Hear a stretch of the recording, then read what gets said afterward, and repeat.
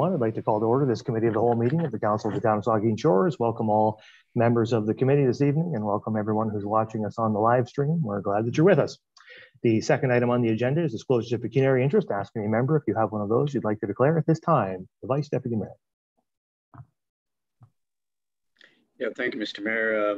Item 7.2.1, bylaw to amend the Cenotaph Park bylaw 108/2006.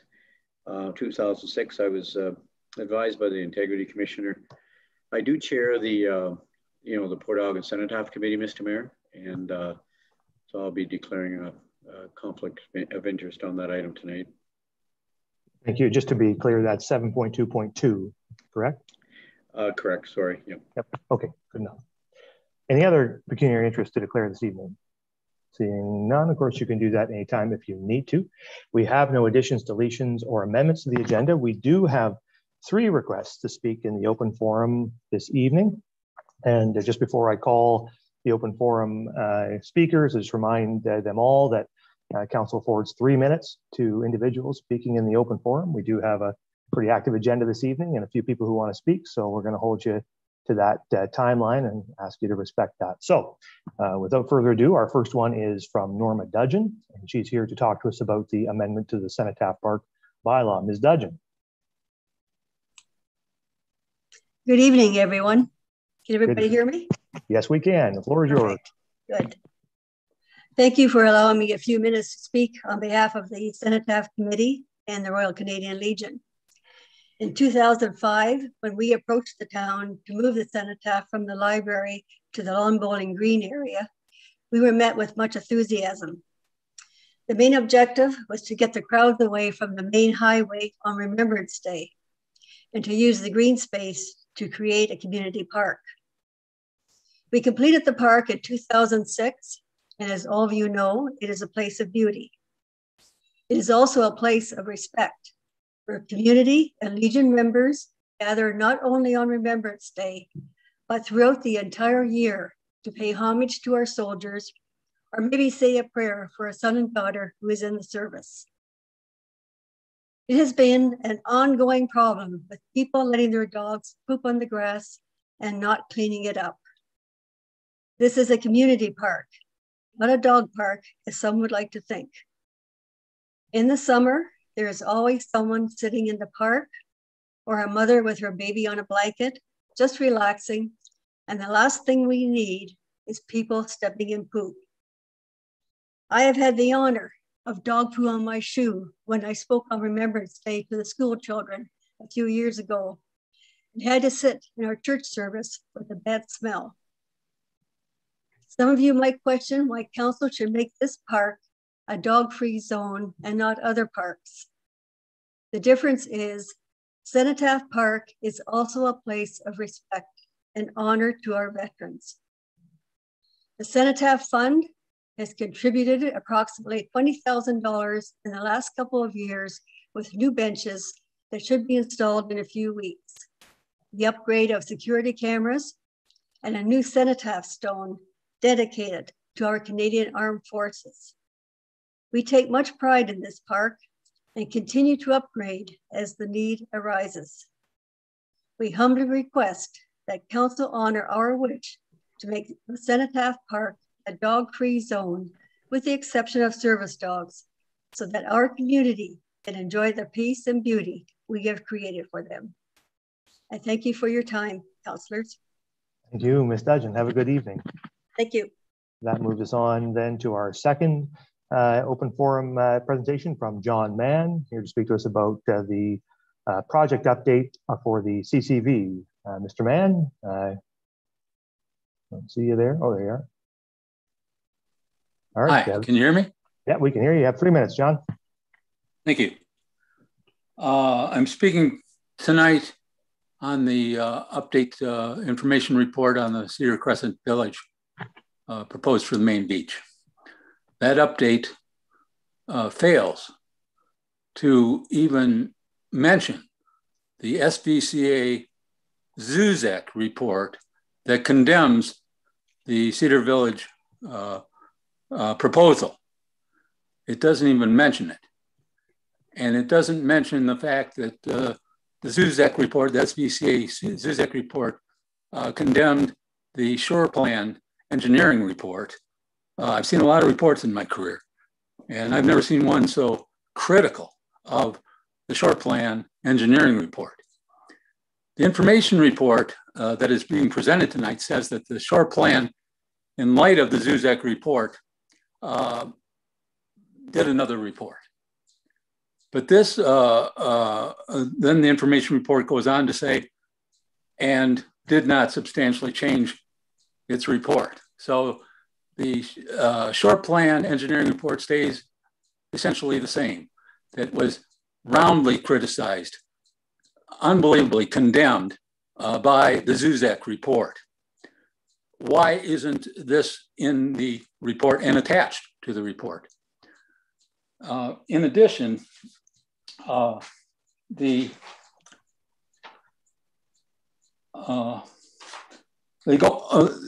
is even more crazy is the fact that our town of Saugeen Shores hired the expert that Donini and his proponents used, the shore plan engineering. Our taxpayer dollars is being paid to the shore plan engineering report that was roundly criticized, biased and everything else. And it wasn't even tendered. It wasn't even tendered to an engineering report that is unbiased. How is that possible? And the other thing is, we're paying for both. The taxpayers of Saugeen Shores is paying not only for the SVCA Zuzek report, but we're paying for the shore plan engineering report that's conflicting with both. I mean, they're both fighting one another. And now you're asking for a hearing in front of the SVCA to compete. Two government agencies that are using our tax dollars, because the hearing costs a fortune. Everything you're doing is costing us money, and you're competing one another. The SVCA is to protect our beach, our relic beach, our legendary beach. And you're fighting the experts on that say this project can't go forward. 3 minutes there, John, so we're going to have to call it there. So thanks very much. I was barred by... John, that's 3 minutes, so we're going to have to end it there. Thanks very much. So we're going to move on then to our third and final open forum presentation this evening, which is from Neil Minaj, and he's here to talk to us about the council report on Ivings Drive and Goddard Street intersection award. Mr. Minaj, there he is. Evening, Neil. Hi there. Can you hear me? Yeah, we can hear you. You've got 3 minutes, Neil. All right. Thank you all for this time. I'd just like to offer my support for the award of the tender at Ivings Drive and Goddard Street intersection. As presented, it will be presented in the council meeting. This is an important Port Elgin project. No question about it. I have many times driven that intersection, and in particular, it's interesting how it's worked with the detour this year. Yeah, notwithstanding first world and pandemic issues, this road change has been requested by the public and members of council over time, and your budget process actually secured a modest government grant, and it's supported by the Transportation Master Plan. The key emerging trends, problems, and opportunities, section 5.3 said transportation system improvements are needed to serve anticipated growth. And we certainly have the growth there. Table 6.10 recommends intersection improvements. I'd like to remind you that this left turn lane is very much a safety issue. Cars cut from lane to lane to avoid others turning left when they're blocked in the intersection. People still drive through the Circle K parking lot to get to the left turn. They cut across the southbound traffic to do that. And why? Because I've seen it, that's why. And the local businesses on the other side, they're going to benefit from this as well.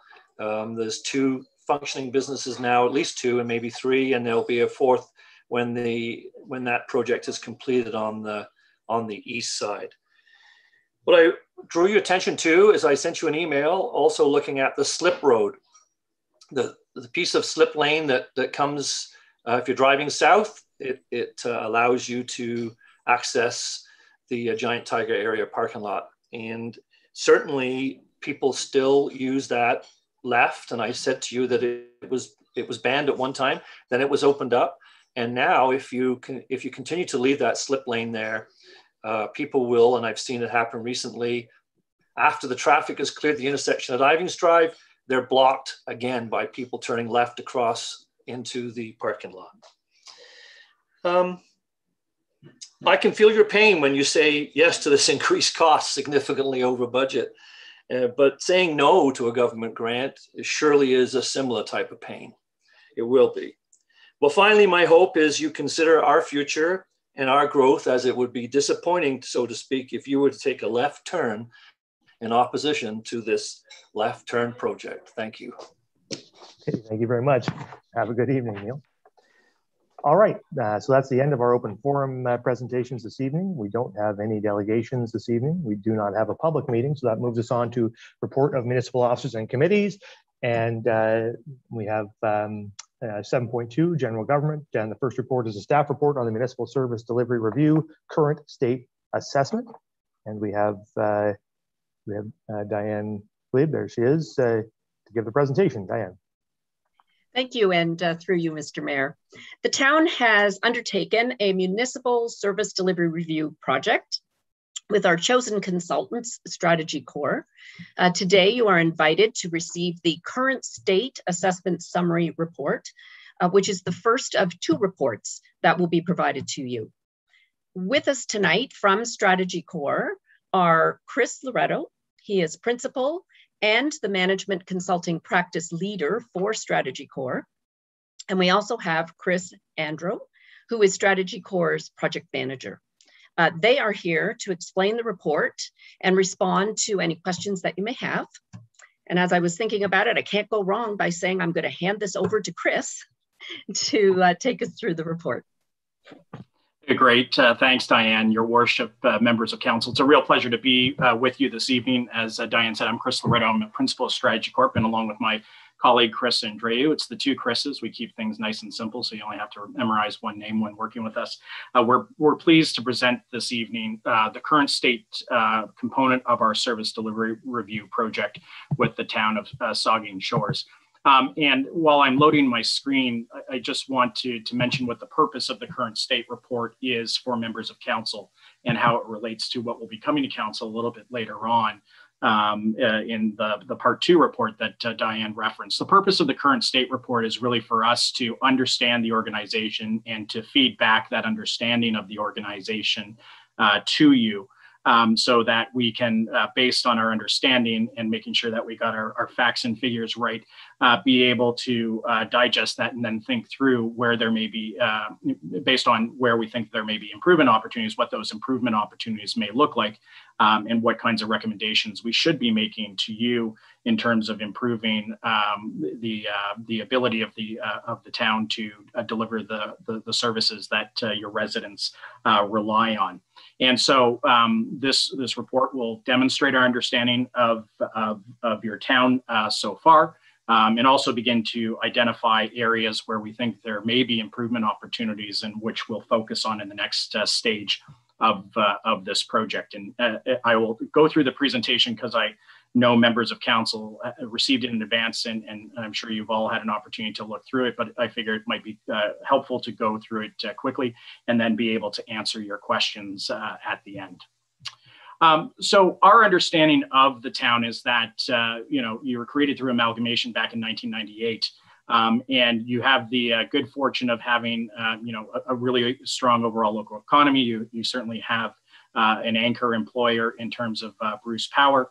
And that you're a community in transition and that you're facing significant growth pressures. And we know that you've grown significantly between the last census periods. And we know and understand that that growth is continuing to happen as people choose Saugeen Shores as a place to live, work, and raise their families.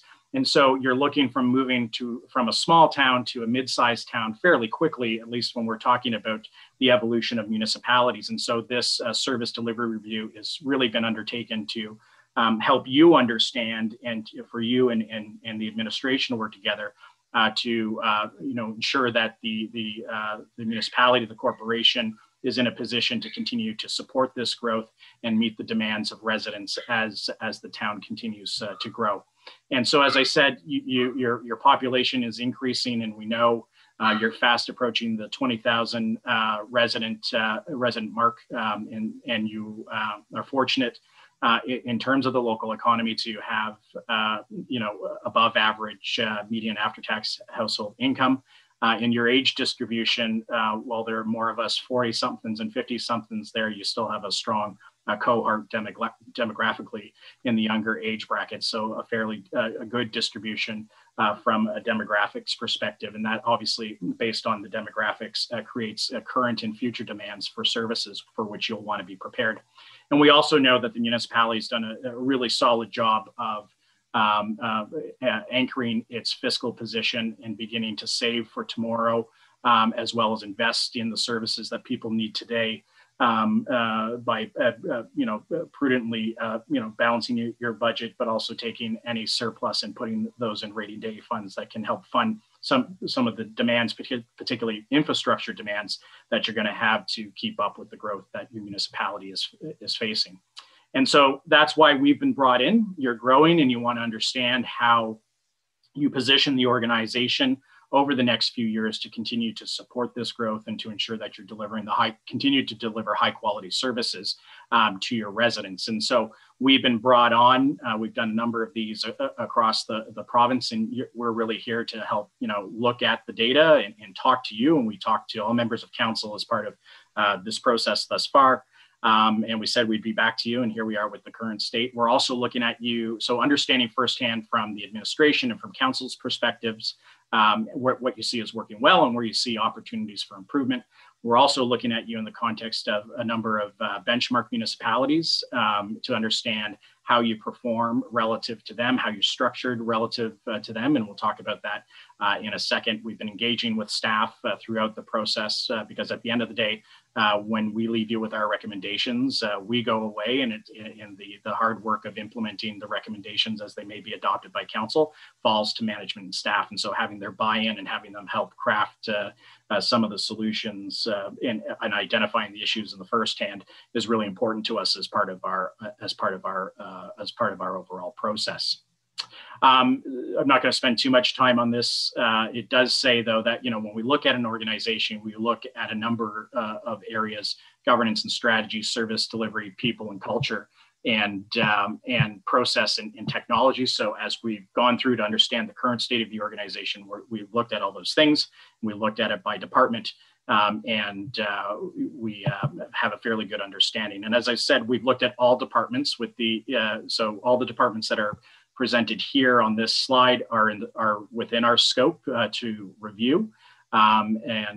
We've had very good discussions with each of the departments and have built detailed profiles of each of the departments so that we really understand what services are being delivered, including all those services that may not be the highest exposure, but it's really important for us to understand what all parts of the organization, what they do from A to Z as we go and assess the current state of the organization. And so, looking at the current state, as I said, it's all about setting the table for the next part of the project, which is, we'll have some ideas as to where there may be improvement opportunities. We'll share some of those with you this evening. We're not at the point to make recommendations tonight, so I won't be in a position to say we would recommend this or that, but it is based on the current state assessment going into those improvement opportunities and coming up with recommendations that make sense for the municipality to pursue, things that will deliver greater service quality, improve efficiency and effectiveness, and also position you to deal with some of the growth pressures that you're facing around things like attainable housing, for example, and that's something we certainly heard from a number of councillors and from staff as we've been moving through this process. In terms of the overall strengths and some of the weaknesses that we've noticed, the town, from a strengths perspective, it has a strong resident-centric approach that starts at council, that carries through the administration. Everybody's committed to delivering a high-quality public service or public services to residents, and that carries through the organization, as I've said. And that is reflected in having committed and dedicated staff who are committed to getting the job done at the end of the day, to make you guys proud, and also to do right by residents. You have a strong council, and God bless you for that. It's not the case in every community. And the council works well together and is seen as advancing town priorities and working collaboratively with the administration to make that happen. And as I noted before, you have solid financial strength as a town. You have a very secure financial position for today and going forward as well. From a weaknesses perspective, we think there are areas for improvement in terms of the level of interdepartmental collaboration. It's not uncommon in many organizations for people to feel like work is being done in silos. And so you're not unique in that respect, but what we can do to improve the level of coordination and collaboration across departments, particularly around enterprise priorities, is something that is important for an organization. I apologize for my puppy in the background. He wants to play now at the most inopportune time. The other thing we've noticed is that the departments don't have necessarily clearly articulated service standards or key performance indicators that they report against, those service standards that they report on regularly. So we see this as an opportunity where there is likely need for improvement in figuring out what makes sense for the organization, not for us to come in as consultants and say, here's the Harvard Business School textbook case for what you should be doing, but really beginning to understand what makes sense in terms of better understanding the services you deliver, understanding the capacity that is required to deliver those services, and to be able to inform budgeting, business planning processes using some of those metrics, and being able to report those to council to help you in your decision-making processes as well. Internal communications is seen as something that has improved in recent years, but there is always an opportunity to continue to improve that. And you have a communications coordinator position, but there's still a sense that not everybody in the organization understands what the priorities are and what is happening in a timely fashion within the broader organization. And then the last is, we do think or observing that there may be a need to refresh the organizational structure of the town. There seem to be certain functions and responsibilities that are in areas and have reporting accountabilities that are atypical of what you would find in a typical municipality, which we look at that because we do get concerned about the, what that may mean in terms of overall service quality and being able to deliver a service efficiently. As I said, so those are the strengths and weaknesses. I'm not going to spend too much time on the next few slides, other than to say you're in a solid financial position. You're in solid financial position when we look at you on a standalone basis, and when we look at you at the municipal affairs and housing benchmarks that are set to test the general fiscal health of the municipality. We also know that in the context of peer comparators, you are healthy as well. You're not an outlier, good or bad, relative to the peer comparators that we picked, and that was Midland, Cobourg, Wasaga Beach, the town of LaSalle, Goderich, and the town of Blue Mountains. And we know in terms of where we did see potential issues in the finances. One is around water and using the rate base to recover the costs of delivering the service. And we know you have a prudent plan to get to full cost recovery for your water service. So we're not concerned there. And, we certainly encourage you to stay on that journey. And we also notice relative to peers that you do spend more per capita, you spend more, and you also subsidize more per capita on recreation services relative to what you recover through recreation fees. We're not saying that's good, bad, or indifferent at the moment, other than to say it is an area where you do differ from your peer comparators, and it's always a a policy and a political choice for councils as to how much you're going to recover through the fees you charge end users for a service like recreation versus what the taxpayer is going to contribute to make that service available at an affordable rate. And it's always just something that we like to encourage municipalities to keep an eye on, because there is obviously inherently an equity issue if it gets too far out of whack between what is recovered through fees and what is provided from the rate base. In terms of two other areas where we looked at you in the context of peer comparators, we did notice that from a permanent full-time staff perspective, you are lower than your peers, and you know that indicates to us that you may be under-resourced in some areas of the municipality, particularly where you are facing significant growth pressures and the need for a service. And there are also some, as I said, some substantial differences in how you've organized your administration versus the peer comparators, and I'll talk a little bit about that. But you know, the big things are where certain accountabilities are within the departmental structure. For instance, human resources, building, fleet, health and safety. Some of these responsibilities are not where you would typically see them in a municipal administration. As I said, we noticed that you're lower relative to the average, and with the exception of Goderich, the other peer comparators in terms of permanent full-time staff, you do have a significant part-time funded positions, and that is reflected in a number of departments, such as works and recreation services, where you do use a lot of part-time or seasonal staff, but it's that full-time permanent number that we'll draw your attention to. Just at this point, we haven't made a decision, yay or nay, as to whether good, bad, or indifferent again, but it is something where you are a bit of an outlier relative to your peers. Before I wrap up, just want to talk a little bit about our observations, kind of department by department. As I said, we looked at each of the departments, starting with protective services. We note the staff are high performing and dedicated. There's a succession risk that you face because, a lot falls on the director, who is also the fire chief, and there isn't necessarily a plan or structure in place to replace him should he not be able to fulfill or should he go elsewhere at some point in the future. When we looked at it, the comparators do tend to have a deputy fire chief who helps with workloads, also ensures a succession risk mitigation in terms of that position. We noticed too, there are some things that are under protective services that are typically found elsewhere in the municipal administration, particularly the CBO, fleet and health and safety, things that are typically with a planning and building services, or with a corporate services or public works, or with an HR function.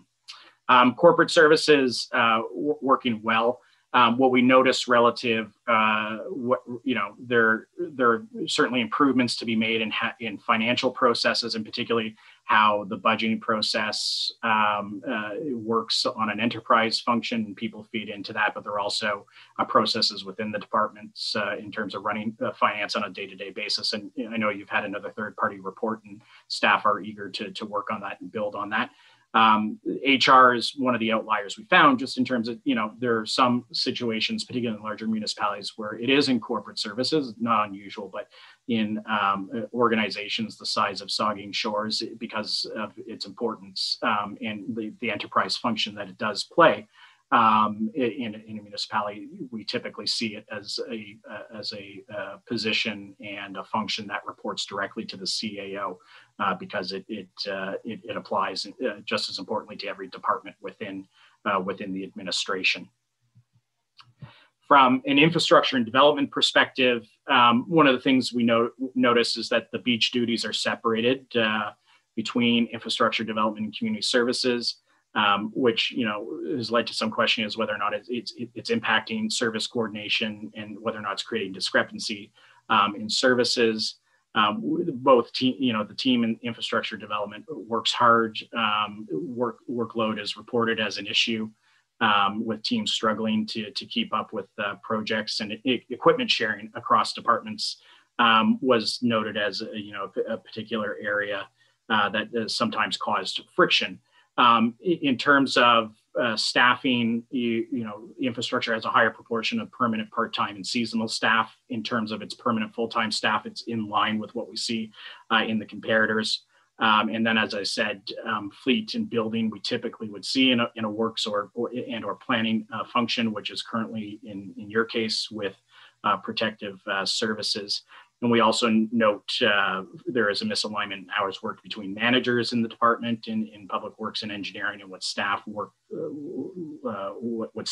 per week before overtime kicks in. And so that may be something that we take a look at and determine whether or not it's an area where there needs to be some alignment and adjustment made.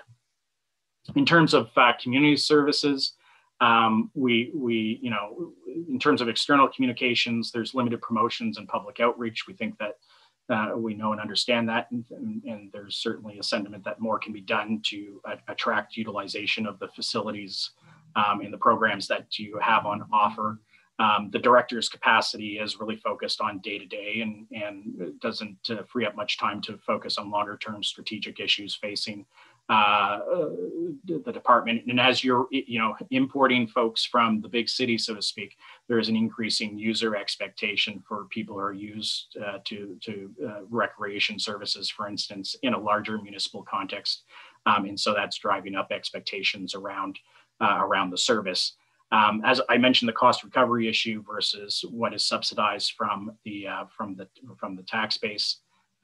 We think there's also an opportunity to harmonize what a standard work week looks like in terms of hours. And the other thing too is that kind of a bit of a secret you have to scratch at to really understand is that there's a significant facilities management, not just beyond the typical rec facilities you would expect to be administered in a department like this, but there are also other facilities, condos, medical buildings, the airport that fall under this portfolio, and that doesn't exist amongst comparators, and that certainly creates a work pressure for the department. Lastly, in terms of strategic initiatives, what we heard is whether or not really understanding what the role of the communication coordinator is, what that person's relationship is relative to the departments versus corporate or enterprise-wide communications, and then whether or not the strategic initiative should be a standalone department or if its functions should be distributed elsewhere, and that capacity freed up to be put to other use where there are priorities for the organization. And then in terms of CAO and clerk, we heard a lot. We looked more closely at the CAO's responsibilities as well. Most comparators, CAOs had direct reports, including HR, communications, and strategy, which are distributed within the organization right now. We looked at the question, a number of you raised a deputy CAO concept. None of the others have a deputy CAO. But one of the things you need to look at when you're looking at this is, do you have the right people, the right functions reporting into the CAO, and do you have an appropriate span of control and distribution of responsibilities within the municipality? And so the other thing we did hear from council is around attainable housing. We looked at them. Some of the comparators are facing some of the housing affordability pressures that your town is facing, and some have taken the step of actually developing strategies and or also recruiting people to lead the execution of those strategies. And so that's something that is certainly on our radar. So in wrap up, there, as we go into the next phase of this project, we think there are improvement opportunities in terms of how the organization's structured to potentially improve service delivery and enhance the collaboration across departments and enhance productivity overall. We believe there's work to be done on key performance indicators and having basic sets and that are relevant to the businesses and support decision-making and resource allocation. This will enhance organizational knowledge. This will improve decision-making and improve your ability to make service decisions to enhance quality or to redeploy capacity to where you need to. And then we also, want to look at ensuring that the finance processes are improved and that, understanding what the department is, what the treasurer is going to need in terms of helping that, both in terms of just the day-to-day financial arrangements of collecting taxes, dealing with accounts receivable and accounts payable, those types of things, but also, making budgeting a whole of enterprise exercise and improving the efficacy of that that overall process to support better long-term decision-making. And that goes directly to your role as counselors. So with that, Your Worship, I want to say thank you very much. The next steps will be, we're going into the next phase, looking at those improvement opportunity areas, coming up with ideas and recommendations that we'll be bringing back to council. And we look forward to being able to share our thinking and some of the recommendations when we next see you. So thank you very much for this opportunity to present the current state, and happy to answer any questions. Very good. Thank you, Chris and Chris. And I'll just read the recommendation, then we can take any questions or comments. It's recommended that council receive the current state assessment summary. Questions or comments from members? Vice Deputy Mayor. Yeah, thank you, Mr. Mayor, and thank you, Chris, for your presentation. And just a couple of comments and a couple of questions. I was interested to hear you say that we're in solid financial position, and I think all of council see that. And we've heard from Daniel Wader and our CAO that we're in very good, solid financial position. So it's nice that you heard that and that you're seeing that. Another observation that council works well together, and I agree. It's a very cohesive council. I think we work extremely well together, and we're getting a lot of stuff done. And some favorable with the community and some not so favorable, but we're getting things done, and I think we work very well together, and that's a good thing. On page 17, you talk about planning, and you mentioned about most comparators have internal planning departments. However, they do not have access to a shared service delivery option. Chris, are you finding that with the comparables, the comparators that Wasaga Beaches, Meadows, and Goderich, do they have their own planning department? Is that what you're saying? Whereas we, partner with Bruce County, obviously, and receive a lot of our planning services from the county, and seems to be functioning fairly well. But I've always had that question as a member of council. At what point in time you see the city of Owen Sound with 3 planners, for example, in their own, make up their own department? At what point in time, what are you seeing, with the study in terms of, we have Jay Posner, our planning supervisor. And then of course we have our services at the upper tier level with Bruce County, who do a very, very effective job for us. But I'm just wondering, at some point in time, do you see that when you talk about they don't have access to shared service delivery options, would those same municipalities not have planning services at the upper tier level where they're partnering with those municipalities, or are those communities, do they have their own planning departments? Some like LaSalle and, I know Blue Mountains, because we worked with them, they do have their own planning departments. It's a bit all over the place. It depends really what is on offer from the upper tier. And how competent and capable, quite frankly, the upper tier is in delivering the service. In looking at it, in full disclosure, we did the planning services review for the upper tier in your case. But in looking at it just from your perspective, you seem to be getting a good quality service. The agreement with the upper tier seems clear. And so I don't think you need to migrate away from that. In fact, it's advantageous now. Now, I think where we may look is, okay, it's always important that planning is working, even though it's an upper tier relationship, that you have eyes wide open into how planning and building and works, all those things are working together. And to ensure that the process from concept all through to the commissioning of facilities is working well, and so that we're as we noted that we wonder why buildings and protective services and things of that nature. We're going to look critically as to whether or not does it make sense to regroup those in a way. Okay. Yeah. Thanks for that, Chris. And I have a sense that planning, having your own planning department is a whole big cost as well, and it brings a big price tag with it. So it's a question I had, just in opinion. I know there's lots of other questions on the table, so just refresh my memory again when the next report will be presented to council with concrete recommendations. And Diane can correct me, or Chris can correct me, just because I keep many work plans going in my head, but towards the end of September is what we're targeting to bring the next report to council. Okay, thanks Chris. Thanks again. If I can just confirm, we're saying end of September. By the time it gets to council, it could be into the early part of October. Okay, thanks for that. Councillor Mayette.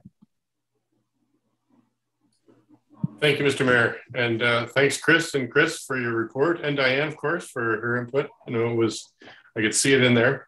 My question is, when I read the report, I was expecting to see maybe some comments about some of the things.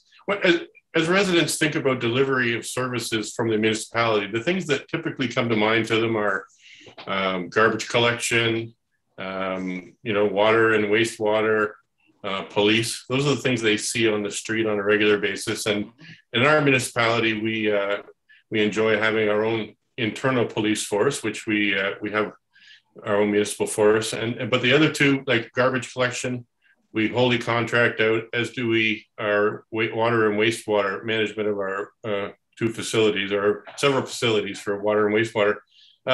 Do you see your report making any commentary on the strategies that we employ currently? I'm not saying the strategies are bad. I think we have a fairly good relationship with our contractors and our internal police force.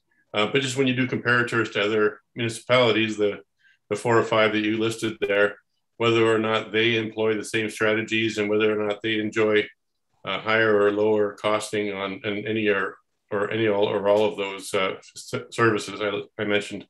Yeah. So, Councillor, I don't think we're going to comment on the strategies. What we will comment is, what are you keeping track of from a performance perspective, and how do you know the service is performing to what your desired expectations are? So, in the case of waste management, you're part of a 7 municipality. 7 municipalities are members of a not-for-profit that deliver it. And so, what are we measuring in terms of that service? To understand the service quality, and I think so. Looking at the volumes that are picked up, looking at service complaints, volumes, looking at how the types of complaints you're getting, how quickly they're resolving themselves. If there's a things like missed pickups, how long is it taking from somebody flagging that to the refuse actually being picked up? So I think it's more, you need some basics still before you say, the model's not right. I think you need some basics in terms of, what are we measuring, and are we satisfied that things are going in the right direction? Or if they're not, are we in a position to go back to our contractors and say, we expect to see an improvement in this, that, or the other thing that has you worried? I would say it's the same with the Aqua contract too. Now, from a cost perspective, obviously you're not unique in terms of using Aqua, but understanding some metrics there, I think will help you better understand what next time around you may want to do. And if it's to re-up with Aqua, then you're sharpening pencils there from a contract perspective. Well, suffice to say that wasn't necessarily part of the scope of what you guys were tasked to come up with, right? Correct. Yeah. All right, and just one more thing. When you list the comparators, a lot of those municipalities you listed are quite familiar to us. We often get compared to Sega Beach and Collingwood and Meaford and that. Did you ever consider using Port Hope as one of your comparators? We have some similarities, past and present, with that municipality, and interesting to see how we stack up against them. Yeah. So Chris can correct me. Port Hope may have been on there. We may have, I think Quinte West was too big, but we had to draw a line. And what we tried to do is achieve a mix of not, in terms of population, geography, service scope, We also tried to, Port Hope's certainly a good example of a municipality that's growing, but also, LaSalle, the reason LaSalle's there is there's a municipality that has really grown and it's been largely residential driven. So looking at, trying to use them as a little bit of a, look-see into the future of what could be ahead for Saugeen Shores. So they didn't make the final list. We could have an infinite list, obviously, but we did try to make sure there was a mix of good comparators, including having an eye to the future. Okay, just a suggestion. Thanks. Thank you. Okay, thank you. Further questions or comments? Councillor Smith. Thank you, and through you. The last question from Councillor Mayette was along the same lines of thinking as what I had here, related to comparator communities. And I wondered, one of the themes that I took out of the report was around full-time versus part-time staff. There was a really meaningful slide that spoke to the differences in where Goderich and us stacked up, but then differed from many of the other communities represented. I'm curious if in your next stage of the report, if we will be able to see the benefits. Obviously, there's some efficiencies to be gained with more full-time staff, but also some additional expenses. And if there's a proportional budgetary representation that we could see in the next report in terms of what that would look like if we were to increase full-time staff. Yeah, absolutely. Great. Absolutely. And then my last point was just as it relates to succession planning, I assume that will exceed beyond the one individual that was listed. And I think succession planning is a theme that we can certainly see building in your future report as well. And I'm keen to see that. Absolutely. All right. Thanks very much. Further input from members? I don't see any. Well, thanks to the three of you for the presentation, and I think I mean it's really critical. I mean, we're, as you say, a growing community. We're transitioning, as you say, from a smaller community into a more medium-sized community, and that requires us to do certain things to manage the organization differently because it becomes a larger organization, and as you can see from some of this, it will need to become larger still to manage all the workload that needs to be done in order to maintain that consistent service level and quality of life that the municipality has been offering for several decades, and we want to continue to offer. So this is important work that you're doing. It's a good thing that we got this modernization money from the province in order to help us to do it, because it's not something we might have initially prioritized for that funding had we not gotten that. So I think it's really positive, and just looking forward to your report. Sounds like it's going to come either in late September or early October. So we'll look forward to that. And with that, thank you all very much. And we'll ask, there is a recommendation. You've all heard it. So we'll ask all in favor. That is carried. Okay, thank you. We'll move on to the next report, which is number 2, staff report on the amendment to Cenotaph Park bylaw to prohibit dogs. And we'll turn it over to the clerk. Thank you, and through you. So we've received, and we heard again tonight, the request for a dog-free zone in the Cenotaph Park. The report before you recommends amending the Cenotaph Park bylaw to restrict the dogs, with the exception of the service dogs, from entering the park. The draft bylaw before you is provided for your consideration tonight. Okay, thank you, Linda. There is a recommendation. I'll read it. It's recommended that council pass a bylaw to amend the Cenotaph Park bylaw 108/2006. Questions or comments from members of the committee? Start with the deputy mayor and work our way around. Thank you, Mr. Mayor. And going back to Ms. Dudgeon's presentation, I have attended several Remembrance Day ceremonies the last few years. And as we got down there, the Legion was busy cleaning up. And it took about a half hour to clean up. And nobody wants to be walking through there. It's a place of a remembrance. And as she said, it's an important place. We do not be needing to have dogs walking through there. I know everybody likes to have a green space, but this is a good bylaw, and I hope people will follow along with it. Okay, thank you. I'm just going to go around my screen. I have Councillor Mayette next. Just quickly, I will support this bylaw change. It's very unfortunate that we find ourselves in this situation, and it's just irresponsible pet owners that are making the situation the way it is. I think I'm the only dog owner on council, so I feel a responsibility to speak up for dog owners. Oh, Jamie, you have a dog, do you? No, okay.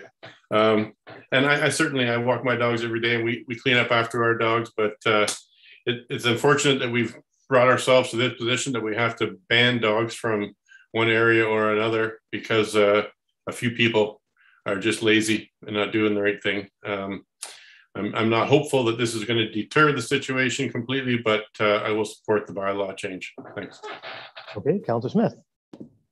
Thank you. No, I was speaking for those others that do have dogs, which I think there's more than one, but that's okay. I do have something to add to this through you, Mr. Mayor. I will also be supporting this evening.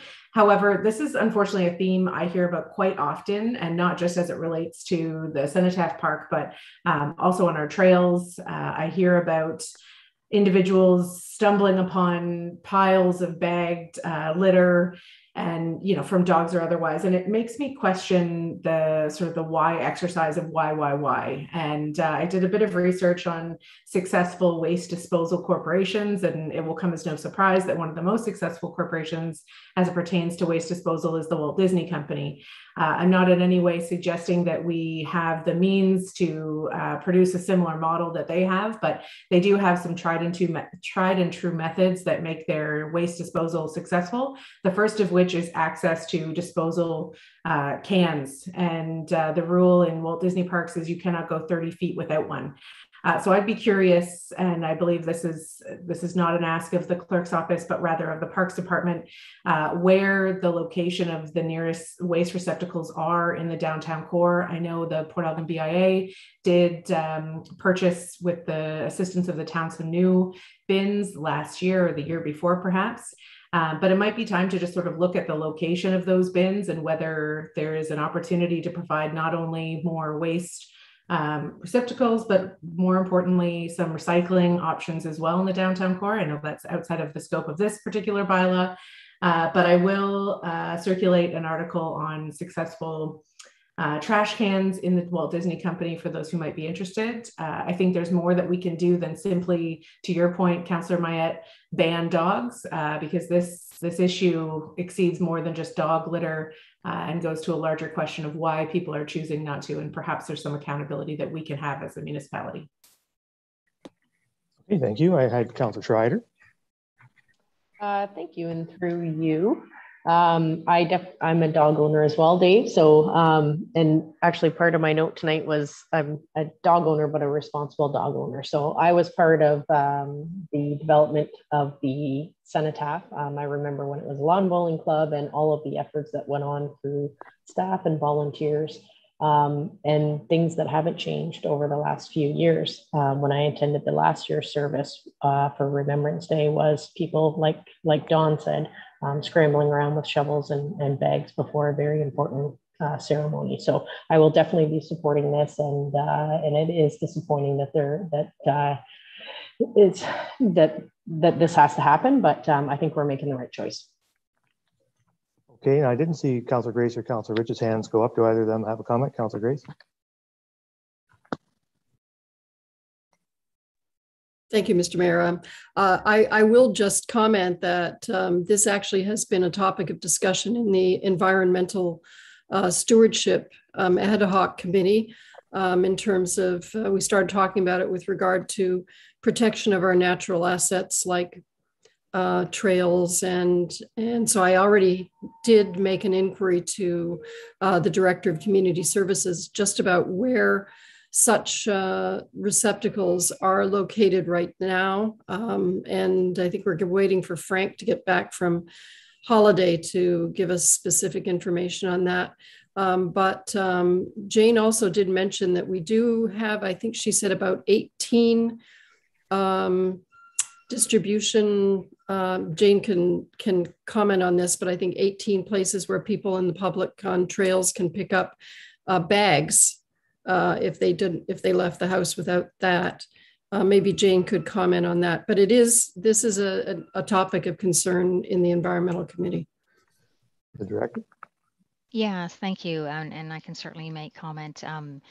I can tell you our garbage receptacles are not GIS'd right now in the community. We know the location of where we have put them, but it is certainly our goal to have them all GIS'd. Within our garbage receptacles, we have some that are in ground, and each year we add additional ones that are in ground. We do not have the disposable ones for dog waste specifically, only because we are not in the vicinity for a collection agency to collect that and dispose of it, how it should be disposed of. So we use those with the same as our garbage receptacles.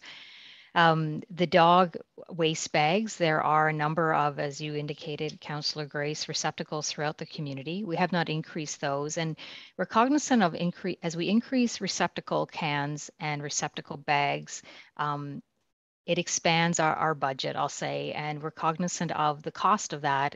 And I'll even make a comment in regard to Councillor Smith's comment for blue boxes as well. We simply don't have the staff to do the go through the process of sorting blue boxes at this point. And I can tell you that in the past, when we have demonstrated or experienced through pilot programs, blue box receptacles, they end up getting garbage thrown in them and they all become waste. So without having the resources to go through them individually, hence the reason we have just garbage receptacles in our parks. So hopefully that answers all your questions. So I'll get Councillor Rich and then I come back to the Deputy Mayor. And I'll weigh in.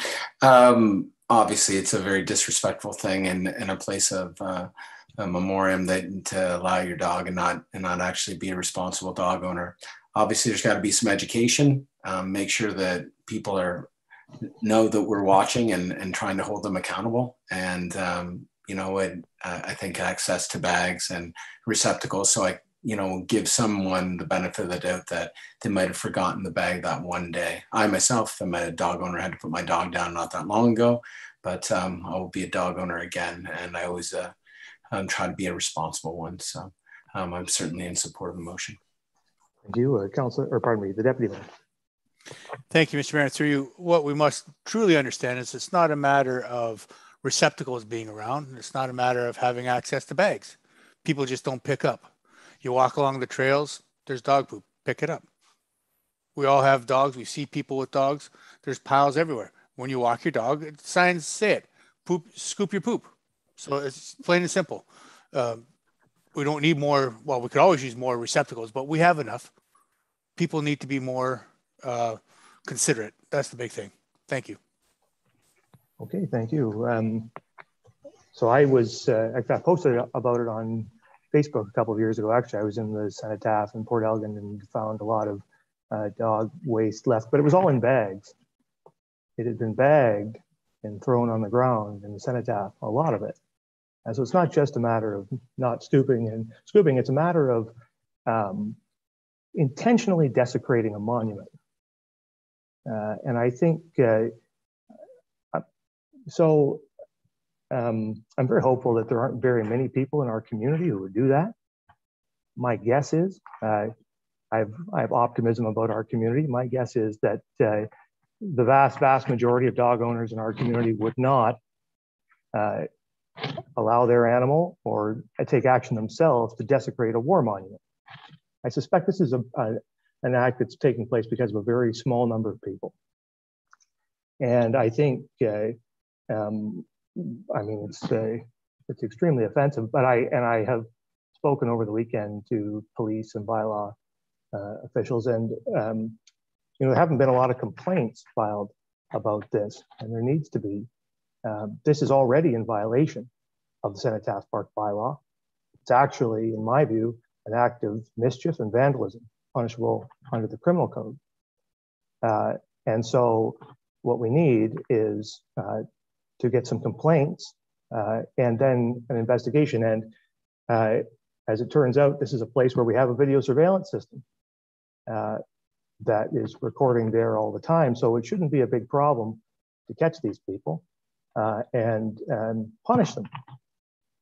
So I guess what I would suggest, I mean, I'll vote for the bylaw change. I'm not a big fan of banning things, though, particularly a blanket ban against every person in the community, targeting what I suspect is an act of a very small number of people who we could catch if we dedicated ourselves to it. And we have a video surveillance system, so let's use it. So what I would like to see, and perhaps staff listening here today can pass this along, I would like to see a stepped up enforcement effort before this bylaw comes back to council. And I'd like to see if you can catch these people. And then I'd like to have bylaw or police or both come to council and tell us about their enforcement efforts before we pass this bylaw. Because I think council really needs to know what enforcement has been undertaken before we start banning things or banning people from doing things. That's a pretty aggressive action to take. And we should know that we've tried everything else before we do it. So we're not passing the bylaw tonight. We're saying that we're going to consider it later. So let's pass this resolution tonight. And when the bylaw comes back, let's hear from our enforcement officers about what actions they've taken. And perhaps they've caught these people, and maybe we don't need to put this ban in place. But bottom line is this council and the municipality is not going to stand for desecration of this monument or any monument dedicated to the honored warhead of our community. So with that, if there's no further questions or comments, you've heard the resolution. I'll ask all in favor. All right, that moves us on to our infrastructure and development report. We're going to get the Vice Deputy Mayor back. Hopefully he can hear or somebody can get him. There he is. Okay. So then that moves us on to infrastructure and development 7.3. And there's one report there. It's a staff report on a subdivision agreement for Southampton Landing Phase 2 and the director. Thank you, and through Mr. Mayor. This subdivision agreement is for the second stage of Southampton Landing, located at McNabb and Highway 21. The first stage was constructed with 6 townhouses on McNabb. The third stage will be in the future and has another 39 single houses. This one will have 40 single homes and 1 townhouse block. So staff is recommending that we move forward with the subdivision agreement. Okay, thank you. There's a recommendation that council pass a bylaw to authorize a subdivision agreement for the Southampton Landing subdivision Phase 2. Questions or comments? Vice Deputy Mayor. And then Deputy Mayor. Thank you, Mr. Mayor. I had a question, and I had a couple comments too. Amanda, I'm seeing here that we've got single-family dwelling units. I don't see I don't see any mention of affordable attainable housing. Which I'm really disappointed to see to read, and I'm just wondering, Amanda, you've had no doubt conversation with Jay Posner, our planning supervisor, and I'm sure the effort was there to negotiate with the developers. Could you shed a little light on what's happened there, Amanda, in terms of, you know, why little or no, I guess no attainable affordable housing? Secondary dwelling suites. Obviously there was an effort. Thank you, Mr. Mayor. Yes, Jay did speak with the developer and tried to see what he could do as part of this phase when it came to affordable housing. And the developer wasn't comfortable moving forward, and Jay was he was working on a 30-year-old draft plan. So those conditions aren't there from the draft plan with affordable housing. So in some of our subdivisions, we have had luck with the conversation and got developers to put some in. But on this one, we weren't successful in getting them to commit strongly. It's not saying that they won't. The discussions can still carry on for the site plan agreement for the townhouse development and Phase 3 as well. But in this stage, we're not seeing any them coming forward offering to put some in. Mr. Mayor, I won't be supporting this recommendation this evening. I'm suggesting that it be deferred back to staff, and I'll explain why. You know, you made a comment, Mr. Mayor, not long ago that don't bring forth another plan of subdivision that doesn't include affordable attainable housing. I agree with you. I think there needs to be more of an effort made with all developers. We look at the Devonshire development. 22 secondary dwelling suites, 22 more rental units are being brought in, into the inventory. Peter Sava development last week, 11 more rental units being brought in the inventory. Snyder Contracting, 10, 11 more secondary dwelling suites. Rod Rice, Red Hawk Contracting, Red Hawk Construction, the Club at Westlink. 20% of his new apartment dwelling, I think, hopefully coming on board in 2022, 20% CMHC financed, 20% under market rent units. Good for them. I say good for all those developers. And I'm not seeing the same cooperation with this developer, Mr. Mayor. And I don't think we should just, I won't be supporting this recommendation. Matter of fact, I like to move that we defer it back to staff and go back to the developer and say, look, we're all in this thing together. You know, if there's 100 units being built at this site over the next 2, 3, 4 years, can the developer not see his way to 10 or 12 secondary dwelling suites, for example, given as one example, and bring more rental units onto the market? I just think we've got a situation here in Saugeen Shore with, I mentioned, I think it was last week, that, you know, less than 0.5% vacancy rate, 0.4 vacancy rate for rental units. We've got a problem here in Saugeen Shores. It's an attainable housing, affordable housing situation that we need to work together on. And I don't think it's too much to ask. And so I like to defer this back to staff and give Jay, allow Jay to have further conversation with the developer, and let's see what we can come up with. So that I'd be putting a motion on the floor this evening, Mr. Mayor, to defer back to staff. We have a motion to defer. Is there a seconder for the motion? Councillor Grace seconds, so we can debate the motion to defer. The Deputy Mayor was going to speak next. Thank you, Mr. Mayor. And through you, I, along with the Vice Deputy Mayor, have a few questions. In looking at the development, and I guess this goes to our Director, Amanda, is it normal that we don't have a site plan before we approve? Thank you, through you, Mr. Mayor. That is true. We have a block dedicated to the site plan, and they'll come back later under the site plan process to work out those details on that block. Okay, I really don't like approving until I see it. And it says that we've been given block 44 as dedicated parkland. Well, I don't know if staff has ever even been in this part, but block 44 is landlocked. Most of it is covered by the creek and is on the backyard of everybody that is on Peel Street. There's very, very little land that is for parkland development, and I don't know how you'll get to it. As I said, it's landlocked. They've moved the stream a little bit. They've played around with it. I believe that this land is inaccessible. It's not parkland. I think we should be looking at something else to be given as dedicated parkland. It says that it is, let's see, 44 and 45 are being jointly designed with trails and park equipment. You have to cross the stream to get to it. So unless they're putting bridges, it's beyond my purview or my scope to think of this as even as being parkland. So I agree with the Vice Deputy Mayor. I think staff need to look at that to see where block 44 actually is. Is it what we require for parkland? Does it meet the needs of our parkland? I don't think so. So I'll follow along and have this motion deferred. Does the Director have any comments to any of those issues, or the Director of Community Services possibly? Yeah, certainly. Thank you. I can make comment of that. The parks manager and myself did walk the area with the developer probably about 4 or 5 years ago to determine where the most applicable spot was for parkland, and it was mutually agreed upon that would fit the needs, and a design has been is in place for that area. So, Mr. Mayor, then it's a question for our Director. Yeah. How are you getting to it, Jane?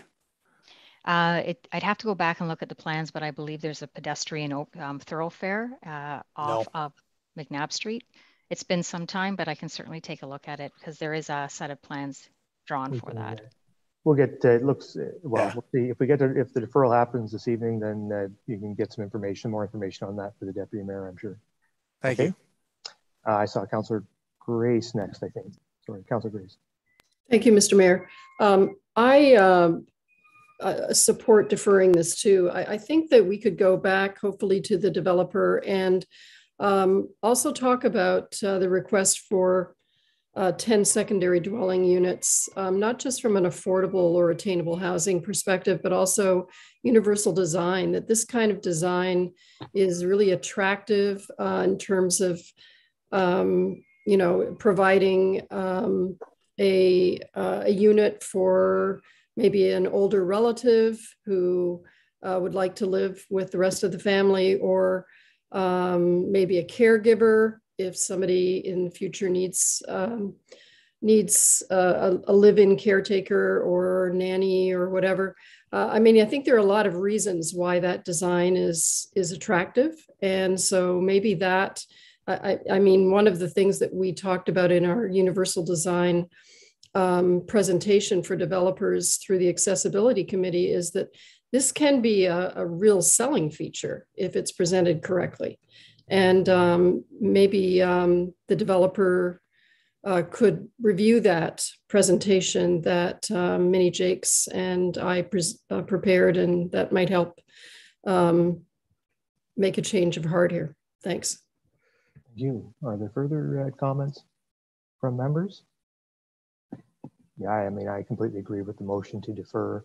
I don't see, given all the talk that we have had and all the things that we have done, all the successes we have had, I don't see how I could put my signature on a subdivision agreement that included no opportunity for rental or no opportunity for affordable options for housing. We've had great success, as the Vice Deputy Mayor rightly pointed out, with several developers in getting secondary suites in our older subdivisions that had, you know, that were working their way through the pipeline with plans of subdivision that had previously been approved. We had developers who didn't have to step up to the plate. In this case, we don't have an agreement yet, and I don't think we have to sign one until we get some affordable housing options in here. We're not, I tell you this, our future subdivisions where they come with plans of subdivision aren't going to get away with just a few secondary suites. They're going to have to build apartments. I mean, that's certainly my expectation. We're not, you know, so this is a pretty easy thing to do, these few secondary suites. It's pretty low impact. And in fact, as Councillor Grace rightly points out, it's probably a selling feature for the subdivision and could be more profitable for the developer. And we want our developers to have more profitable subdivisions while they build affordable housing. They can do that, it's workable, and this developer can do the same. So I'm completely in favor of deferring, send this back to this developer and tell them the town of Saugeen Shores needs an agreement, needs you to sign on the dotted line for these 10 additional secondary suites. You have trouble getting my vote if he doesn't do that. Are there further comments, Councillor, or pardon me, the Deputy Mayor? Thank you, Mr. Mayor. One last comment. As our director Amanda just mentioned previously, this is a over 30-year-old agreement and plan. I'd like to see any plans that come forward that are, you know, even 10 years old to be modernized, because what was applicable 30 years ago does not meet our needs today. Yeah, I mean, we're subject to certain obligations and you know, there's a continuum here, and we're, you know, and we have to respect that. But I think, you know, every time there's a new decision to be made, every time there's a new agreement to be signed, you know, we get a new opportunity to ask for certain things. And this is a crisis, and every developer needs to help us address it. And it cannot be optional. It certainly isn't optional with me, and I think I'm pretty sure all of you feel the same way. So, so anyway, that's where I'm at. We have a motion to defer. It's been moved and seconded. I'll ask all in favor. That's carried. All right, that moves us then on to Community Services, Parks and Recreation reports. And the first one is a staff report on Phase 2, Lamont Sports Park, and the director. Thank you. And through you, as Phase 1 progresses of the Lamont Sports Park, it's clear to see that the park will quickly become one of the best ball facilities within the region. As future phases are planned for, there are several elements that need to be considered to ensure adequate funds are included to guarantee the same level of excellence is continued throughout those phases.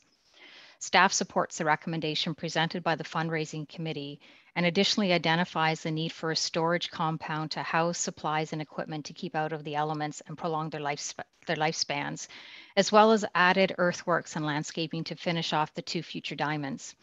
Although it was hoped that the remaining on-site fill could have been used for the completion of Phase 2, areas outside of the previously surveyed area that house the access road have areas that require additional fill for stability purposes. The total amount of fill required for future phases is yet to be completely determined. Staff is also recommending that a 15 to 20% be included for project consultant or prime consultation as part of the overall cost.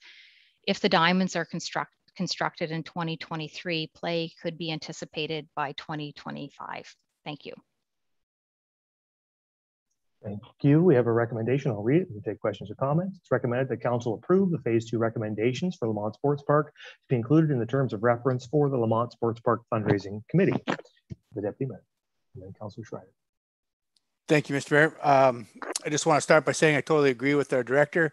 This will be one of the premier ball facilities in the area. What I do not agree with, however, is the restrooms being part of the fundraising committee. Restrooms are municipalities' responsibilities. And before we open up, I'd like to see 2 complete washroom facilities put at the new facility in the same line that we put in at Lakeview, the modular buildings. I think they are far superior to building a brick and mortar facility. And I do believe that is the town's responsibility, not the fundraising committee's responsibility to put in washrooms. Okay, maybe to the director, just to clarify that, did the fundraising committee in their presentation to us recommend that they raise funds for the washroom facility? No, I don't believe they did for the washrooms directly. There was identified items that were recommended for the fundraising, and then those that were identified through the municipality. Okay, all right, Councillor Schreiber. Thank you, and through you, thank you, Jane, for and on behalf of the fundraising strategy committee and hopefully the future fundraising committee, which I'm very happy to sit on. Thank you for the support of phase 2 and what the community group and the user groups feel is the right next amenities that we need to build out at this great park. I'm looking forward to the tour tomorrow night. At our presentation that the fundraising strategy committee developed, I think we identified I'm just going to look it up quickly. I think we identified the snack bar restroom area as combination funding, which would be both through the capital program and fundraising. The reason that that was included in with that is that we looked at amenities that would be attractive for people to sponsor or fundraise for, perhaps some local builders that we would have successes at. If the town staff and other members of council want to see a different approach to that, I think that the fundraising strategy committee would be happy to get support to raise $1 million and kind of stay in line with what we've laid out. But I think that there is some wiggle room there for if staff feel that we could go a different direction in with regards to the restrooms. Sorry, and one more follow-up question, if I may. Jane, when will staff or the contractor know about the additional required fill for the laneway in and perhaps the surrounding the next 2 diamonds? Yeah, thank you for the question. I'm hoping within the next couple of weeks, they're bringing some engineers to take a look at it. It's a little bit more wet in that area than the rest of the area and quite a bit of clay. So obviously we want to ensure that we complete that access road in a condition that we don't have to go back and repair it on a regular basis. Okay. Further questions or comments? The Vice Deputy Mayor. Thank you, Mr. Mayor. And the fundraising strategy committee, I know there was discussion about the washroom facility, and having listened to our deputy mayor this evening, I tend to agree with our deputy mayor that I'm not convinced maybe now that the fundraising committee should have the responsibility of fundraising for a washroom facility. I think their focus really should be centered around that $700,000 for the 2 additional diamonds and perhaps a few other amenities. But I tend to agree with our deputy mayor on that one. I'm not sure that's the responsibility of the fundraising committee to do that. So I wonder if staff could take that into consideration, Mr. Mayor. Okay, frankly, it will really be the striking committee taking it under consideration. We're going to have to draft the terms of reference to come back to council, and it's going to include the projects and the funding. So just to be clear on the process, I suppose, are there further questions or comments from members? I think, and if I'm remembering correctly, sorry, Mike, I'll come back. Yeah, I just, so the fundraising committee recommended or said that they could raise $1 million and suggested that the municipality contribute 1.25 million to the identified projects, correct? So it's really $1 from the fundraising committee for $1.25 from the municipality, which is a pretty good ratio as far as I'm concerned. I'm pretty happy with that. The fundraising committee can come up with $1. I think we can come up with $1.25. But but of course that was to get to two and a quarter, and the low estimate here is 2.7. Now, if you take the snack bar out, you might get in at 2. But my guess is the way things are going, those high recommendations are probably more where you're going to end up on construction costs than low. It just seemed to me plus 2 years out, plus. So I'm content at the ratio 1 to 125, but recognizing that you're probably not going to build all this stuff for $2.25 million. So I think we're going to have to. I guess all I'm saying is we're going to have to. The striking committee and council are going to have to figure that in as we structure this terms of reference and as we lay out exactly what the municipality will contribute to what projects and how many projects we think can actually be undertaken for our $2.25 million.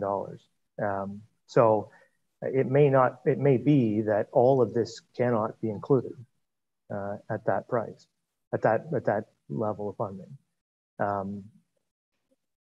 So I think that's it's just important note to recognize, I guess, and I think it's something, fair warning to council, it's something the striking committee is going to have to consider as we think about how to come back with this and which of these projects to put in and at what funding level.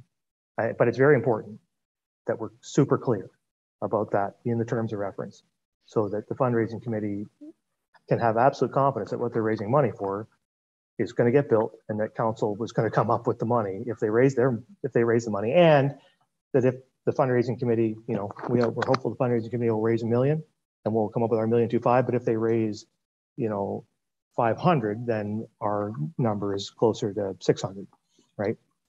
So, and that'll build what it builds, I guess. So I think this is all just to sort of run down the considerations we're going to have to make as a striking committee and as council as we finalize these terms of reference, so that we're clear. Clarity is kindness, and we want to have a great relationship with this fundraising committee. We want them to be super successful, and when they come back, we want it to be a celebration and not a fight. So let's get it right now. A few comments. The Vice Deputy Mayor, sorry, Mike. Yeah, thank you, Mr. Mayor. And Jaden's put in a $300,000 earthworks landscaping, and I checked back in some of my notes from 2 or 3 years back for the police services building, and council's aware of this or not, but they trucked $200,000 to $300,000 worth of fill out of Lamont Sports Park to lower the cost of the police building. So I think it's really unfair, to pass that cost on to Lamont Sports Park. I mean, it's probably one pocket to another. I'm just saying that, there's an expense there that's been shifted around here a little bit. So that $300,000 I'm not real content with. But the other thing, Mr. Mayor, is I guess the recommendation where it says approve phase 2 recommendations to be included in the terms of reference. I don't necessarily, agree with the $700,000 for restroom snack bar to be included as part of the fundraising mandate for the fundraising committee. So if we approve this recommendation this evening, I guess I need clarification here. What does this mean? I think I would like some clarity from council. If you want that snack bar restrooms removed, then I would like to get that direction for the striking committee so that we know not to bring it back. Councillor Schreiber. Thank you, and through you, and perhaps I appreciate Mike's question as well, looking for some clarification, but also the strategy committee was asked to bring forward a strategy with the amenities that we felt were best suited for phase 2, and I think that we met that mandate. The additional staff recommendations, which I'm not saying that I disagree with, that drives the price up. And so those additional costs, which I can appreciate and respect the comments, Mr. Mayor, that you made about perhaps it'll be closer to the 300, or the 3 million mark or 3.7 mark, which is the high end here. but those aren't amenities in the park that we planned on fundraising for or contributing funds towards in the fundraising program. So if that could be taken into consideration as well, perhaps with the recommendation. Yeah, I mean, I think that like the machinery storage compound certainly wasn't in there, and I can see that being more a municipal responsibility. The earthworks and landscaping, you know, what we have to do is make sure that what we're targeting here is what something we can actually do, right? And the earthworks and landscaping are probably may well be required as part of to get the things done that the fundraising committee are recommending. We're going to have to do, and so that's part of the cost. And you know, I understand the Vice Deputy Mayor's point, but it's important, important to remember that we've already spent $5.5 million on Lamont Sports Park of taxpayers' dollars. So I think we've soaked up the 300 grand that we gave the police building, and then some. I mean, to go forward with this, and we're going to have another report later tonight, our asset management plan, which shows what we have, the other things we have to do. You know, to go forward with this, we're going to need this fundraising. As I said before, it has to get. That's what we need to get it done. I can come up with $1.25 to 1, but I can't come up with 100% of this 3.7 million. I'm just not going to get my vote if I'm around to vote for it. So we need the fundraising to move it forward, so we're on the right track with that. But we need to be realistic about the costs, because you know what happens, right? You get to the point, you get to the end point, and say, oh man, the costs are inflated 3 times. And we only raised, you know, the ratios don't work anymore. Now we can't build it, and everybody's angry. So we need to do really good work right now of estimating these costs. The director's built in a buffer of $400,000 there, earthworks, landscaping. I think we're probably going to need that buffer, in fairness. And so, I think, but I could see, you know, I could see the machinery storage compound being sort of outside the context of this business, and I could support not bringing that forward, but.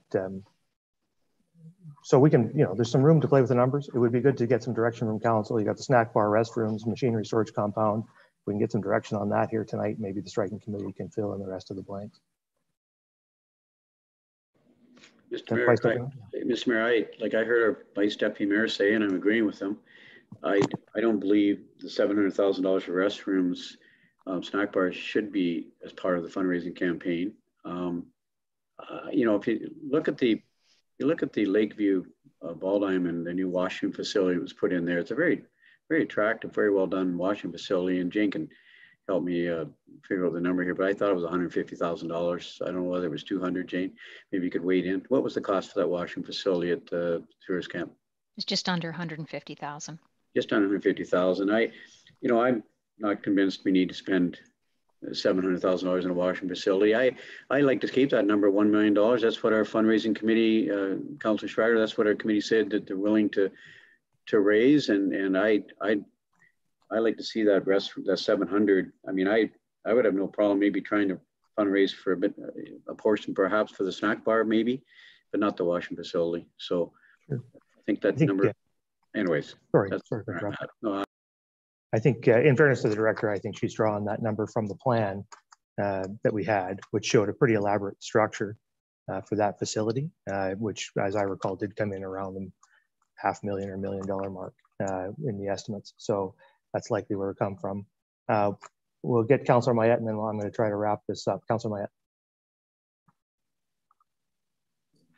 Thank you, Mr. Mayor. I wasn't going to wade in on this, but when I did look at those numbers, I'm trying to imagine what kind of a fancy machinery storage shed we're going to build for between $150,000 and $500,000. And I know construction costs have gone up, but I know like a nice drive shed. You can buy a pretty nice 30 by 60 drive shed for under $100,000 anytime in Saugeen Shores. I mean, we're talking about a shed to be able to drive the lawnmowers in, right? We're not talking about an office building, right? It looks like we're talking about a compound and not a shed. So it may be more elaborate than that. The director, do you have any comments? Yeah, thank you for your question. And it is a compound. We're looking at an area that potentially could be fenced off from the ball diamond facility, a space where staff would be. We're going to need a spot for potentially Wi-Fi enhancements down there, because that'll be the next request that we have. A coverall potentially there where we can put our tractors down there. And it will be an area that is staffed each evening when ball games are on, unlike our other ball fields right now. Okay, so for the purposes of the of tonight and directions that we're going to offer back to the striking committee, is there consensus that we ought to remove the restrooms and the machinery storage compound from the fundraising, from the mandate for the fundraising strategy committee? Is there any disagreement with that? I don't hear any. So we can consider, Linda, we can consider then that we're approving phase two, these phase two recommendations minus the restrooms and the machinery storage compound. And I guess we'll consider, I'm not going to try to redraft the recommendation, but we'll just consider it as amended. Is that clear to everybody? Okay, so I've read it. It has been amended. All in favor? That's carried. Okay. Then that moves us on to the second one, which is a staff report on an exemption to the municipal alcohol policy for Curl-On Tankard Championship and the director. Thank you. And through you, I really don't have much more to add to this report. I think the recommendation is pretty self-explanatory. We've been working closely with the Tankard Planning Committee, and it's been great relationships moving forward, and we're looking forward to this event at the Plex. Thank you. There's a recommendation that council grant a one-time exemption to the municipal alcohol policy to permit alcohol to be consumed in the community complex tiered seating and front lobby for the 2022 Curl-On Tankard Championship, February 6th to 13th, 2022. Questions or comments? Start with the Deputy Mayor and then come to Councillor Mayette. Thank you, Mr. Mayor, and I hope I'm not stealing Councillor Mayette's thunder because we've both been asking about the same thing. Jane, we've mentioned this before. Are we now ready to look at a new policy for alcohol in the facility? Many of our surrounding municipalities have a different alcohol policy where we, the town municipality, looks after the sale and collection of funds to limit and monitor the amount of alcohol that is used in the building. Also for large events such as, say, Winterhawk games, or if we have other events in the facility, are we now going to be able to look at extending the alcohol from the from the Rotary Hall out into the stands, or is this a one-time thing? Thank you for your question, and through you, Mr. Mayor, this report is strictly dealing with the Tankard event at this point. We, along with many of our surrounding communities, follow the municipal alcohol policy outlined by Public Health. You are right, there are a couple of communities out there that have adopted a broader policy in their facilities. At this point, we're simply looking at the Tankard event. What I'm asking is, are we now going to be open to looking and amending our policy, because there are many other events where this could be occurring? I don't think we're in a position to make that commitment at this time. Okay. Councilor Mayette. John, our Deputy Mayor, you were right. I agree with everything you said.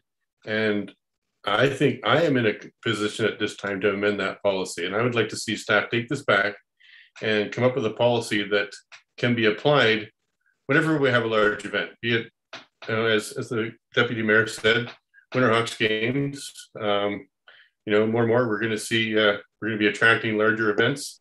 Let's write this up once and for all, and be able to hit certain criteria that triggers being able to serve alcohol other than in the room upstairs. Okay, thank you. Further comments from members? I agree with the Deputy Mayor and Councilor Mayette. I mean, I think we need to get this policy amended. I think the director has lots of things going on, and so I don't think it needs to be a return immediately. I don't think that's reasonable for council to expect, but I do think it would be good to review this policy and for you to work that into your work schedule as you're able, because I think I do agree that the times they are changing, and I think we could be into a situation where we could permit alcohol to be consumed, but more along these lines in accordance with AGCO policies and the rules of the other rules that pertain to that. So I think it's a good note, and hopefully something staff will take back and action as they are able to.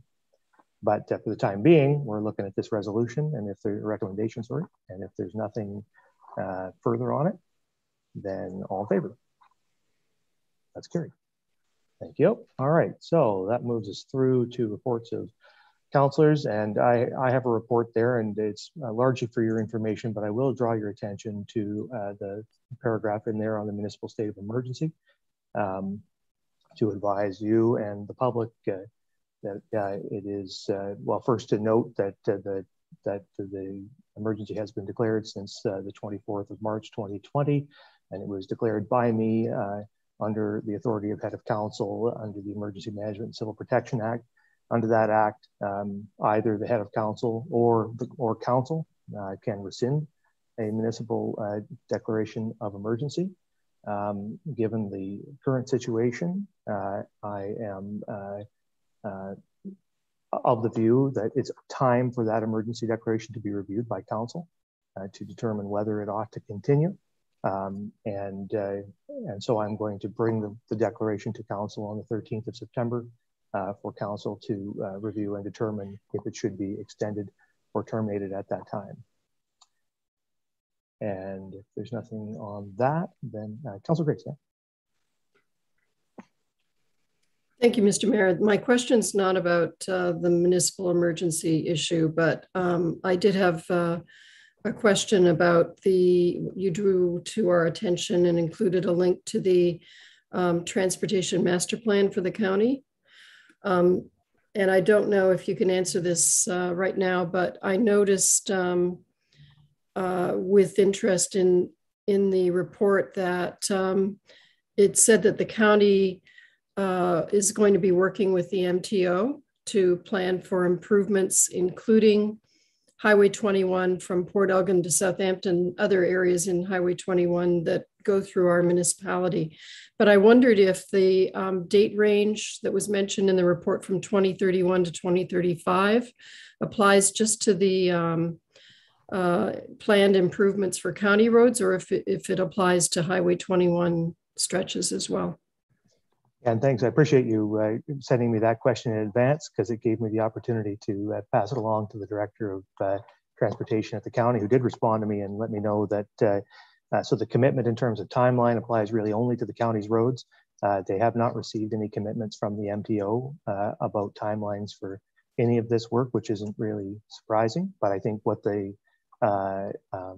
transportation plan lays out and attempts to make clear is that the county intends to advocate with the MTO for these improvements or changes that have been suggested on the MTO's roads. And so it's really more a question of advocacy than being able to hold the MTO to any particular commitment. Well, I'm glad to see the county stepping forward for advocacy, and particularly I know the rail trail crossing across 21, which is of great concern and has been for a number of years. And continues to be. I was also really pleased to see the information about initiating discussions with various partners for extending transit options for the public. So that was encouraging. Thank you. There's a great deal of interest at the county council and across the county in transit. We had a good presentation from Grey County's transit organization at our last transportation meeting, and I think there's good opportunities to work with them to provide linkages into Grey County and across Bruce County. I know there's a lot of interest. I've heard from several people in Saugeen Shores who would love to see those linkages that come through Wyerton and Sauble Beach come down into Southampton and Port Elgin, and I certainly agree with that. So I think we're having those conversations and working on that, and I think and this transportation plan makes it a priority, and so I'm very hopeful that we're going to be able to get some regional transit in Bruce County before too long. The Deputy Mayor.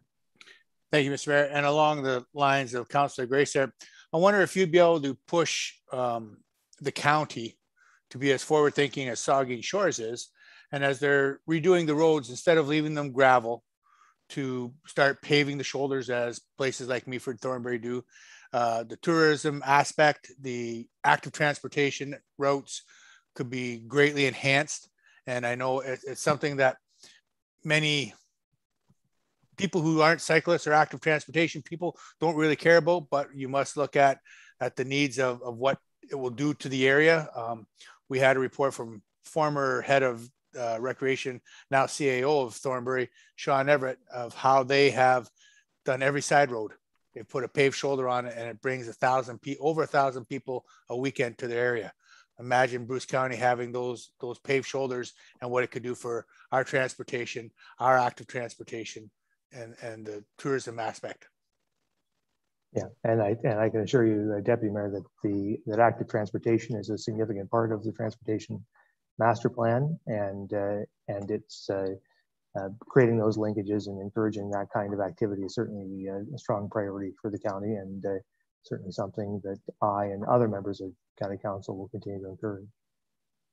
Are there other questions about my report before we move on?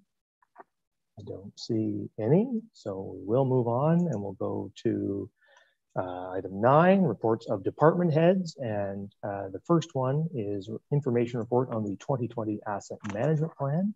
And we will get the Director of Infrastructure and Development. Oh no, sorry, we'll get Jessica Rogers, the asset management coordinator. My apologies, Jessica. Thank you, and through you, Mr. Mayor.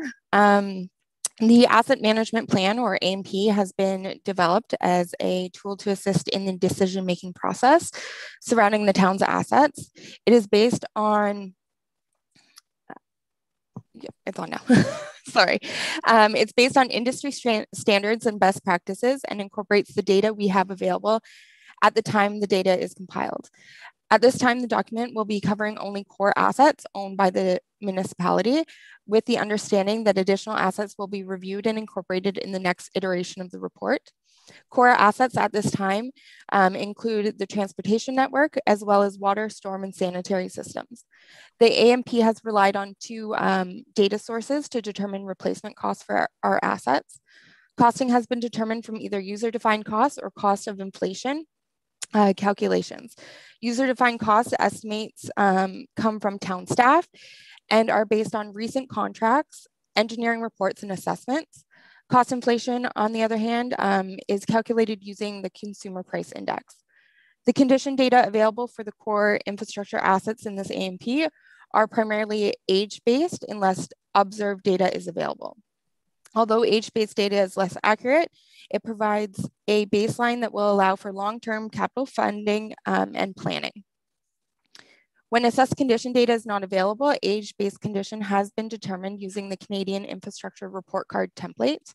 Age-based condition assessments are calculated based on deterioration percentages and current age of the asset. This is modeled and applied to the assets in the GIS. Core infrastructure classes in the town had a total valuation of $397 million as of 2019, and that works out to approximately $29,000 per capita based on the 2016 census population. For the core assets, 76% fall within the category of good to very good condition.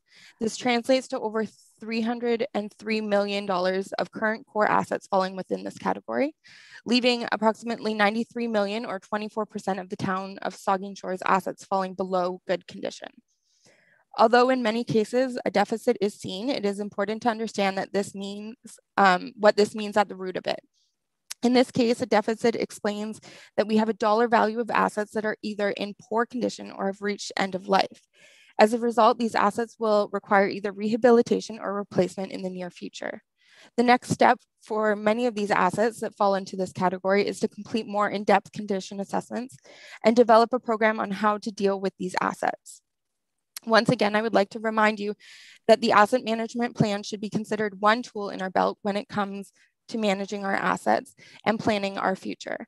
As we continue to improve our data resources, including expanding our data software through software programs like CityWorks and the addition of Asset Optimizer, these values will begin to show truer to the ground picture of our asset performance. Work order and maintenance history, as well as condition assessments, will also allow us to become more precise in our planning. It is important to understand that this is the starting point for us as we build our asset management knowledge and data. In many cases, we rely on industry standards when we don't have better information, which allows us to forecast the best we can with the information we have. This report shows a high-level summary of our core infrastructure assets and is the starting point for how we can measure the improvement or decline on our annual investment into asset rehabilitation. Thank you. Thank you, Jessica. I will turn it over to members of the committee for questions or comments. Start with the Deputy Mayor. And then Councilor Grace. Thank you, Mr. Mayor. Through you, thank you for the report, Jessica. 7 years ago, when I first joined council, we went to our training sessions and two things were drilled into us. Water, we must maintain a water system. That's the first job and role of council. And the second was asset management plans. In order to be able to be eligible for funding throughout the province and federally, you have to have a strong asset management plan. At our first visioning session, we were told we were in the process of developing this asset management plan because at that time, it had to be completed by 2022, so 5 years after our time when we began.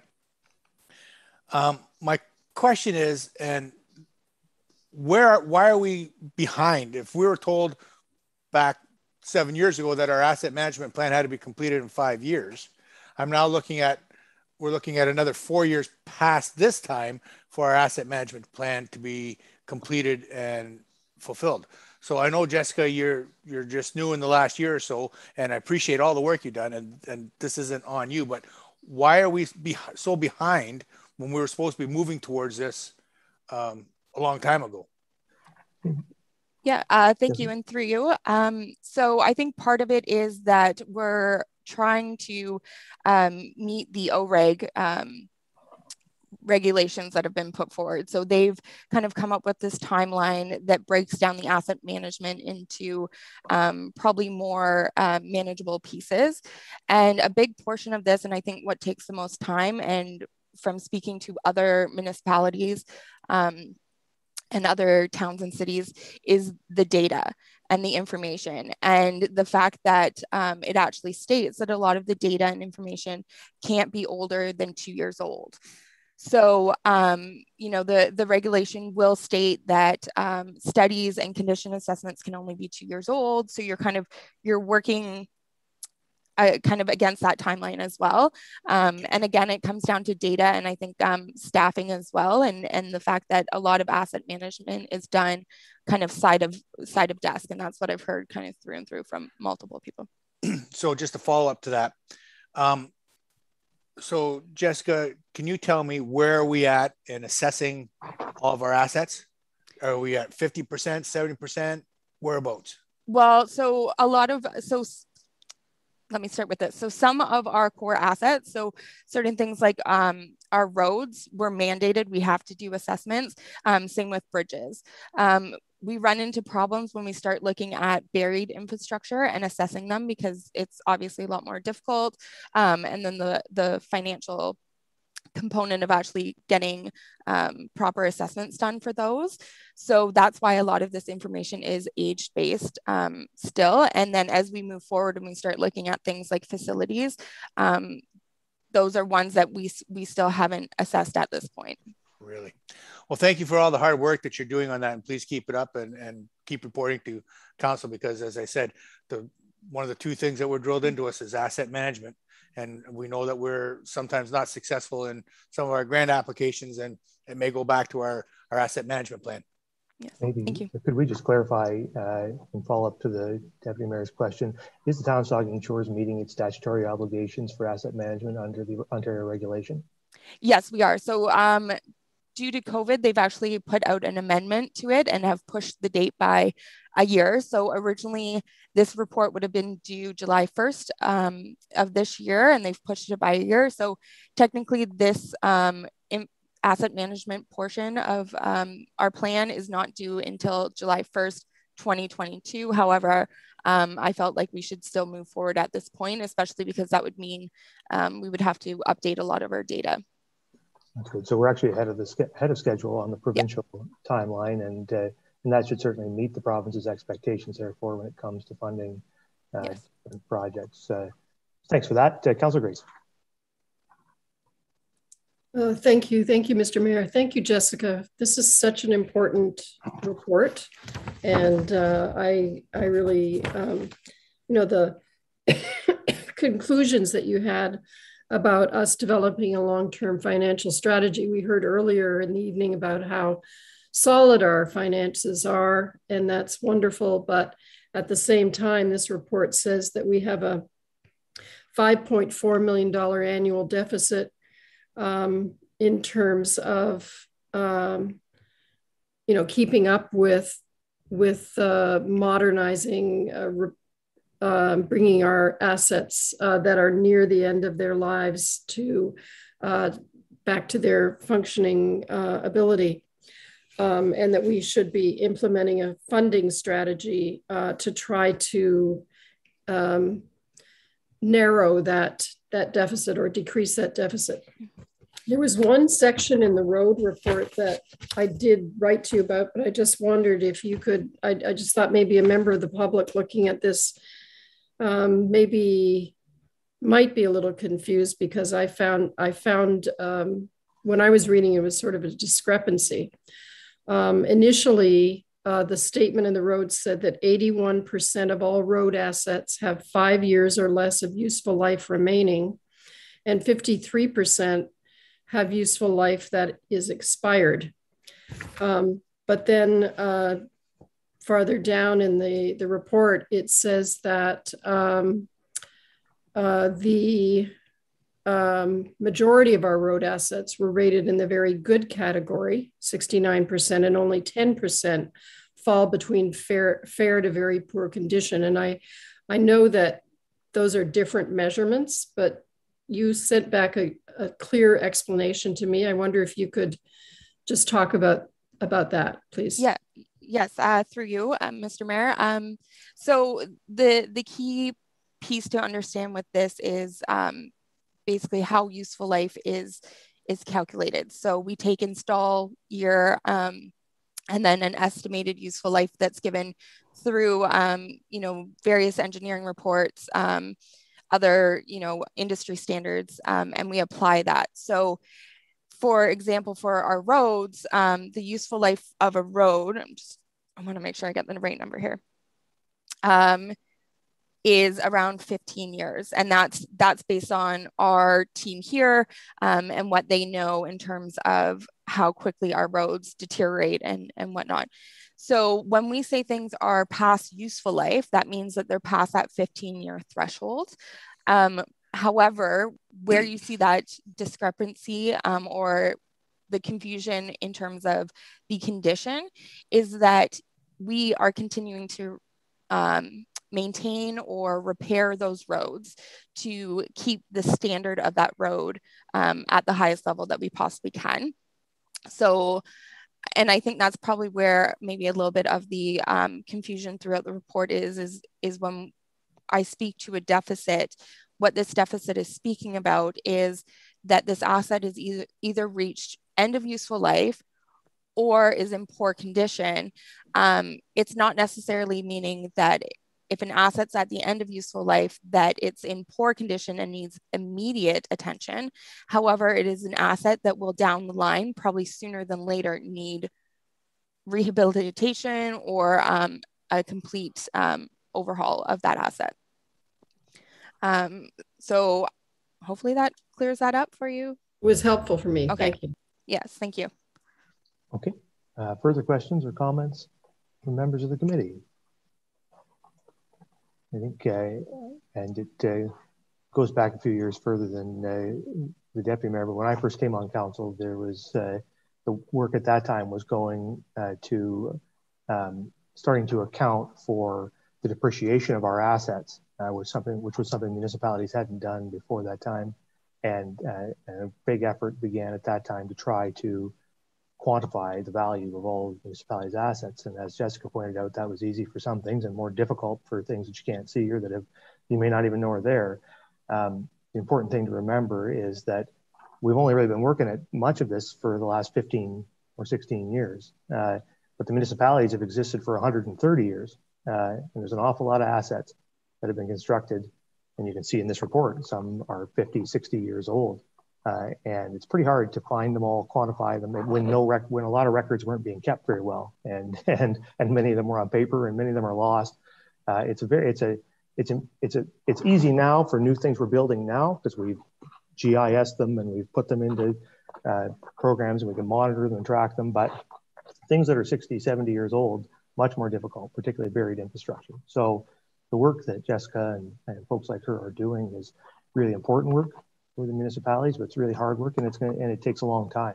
But slowly over time, we build up a better sense of what we own and how to manage it and what it costs and what its replacement costs will be, and that'll help us to plan better. And certainly this is a place to start. I think it is, you know, as Councillor Grace pointed out, there's some difficulty quantifying what the right measurement is to use to where you decide to replace some of these things. Just like your house, you know, you may live in an old house, but if you keep it maintained, you can live in it forever, right? And that's the case with roads and bridges too, to an extent. So, so it's hard to use length of life as a hard line to say this is the date you have to replace it. So there's some nuance and there's some decision making by council to put in there and by staff to prioritize things. But it's a good place to start, and it's important work. And so Jessica, we much appreciate all of your efforts, and look forward to your continuing efforts. We need you to keep working, so keep working, please. And thank you for your work. Thank you. All right, so that moves on from that report and on to the second report, which is an information report project update for Cedar Crescent Village. And I assume that the Director of Protective Services, yes, he does, the Director of Protective Services. Thank you, Mr. Mayor. The information report before you serves as an update to council with regards to the application process. Council is very aware that staff have been working with the SVCA for many months now to seek approval, and this approval process has stalled the final design and the project at this point.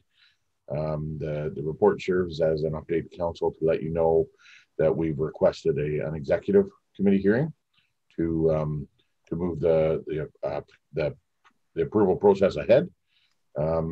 And we happy to answer any questions regarding the status of the project or the application. Thanks. I might just make a couple of comments just off the top on this one.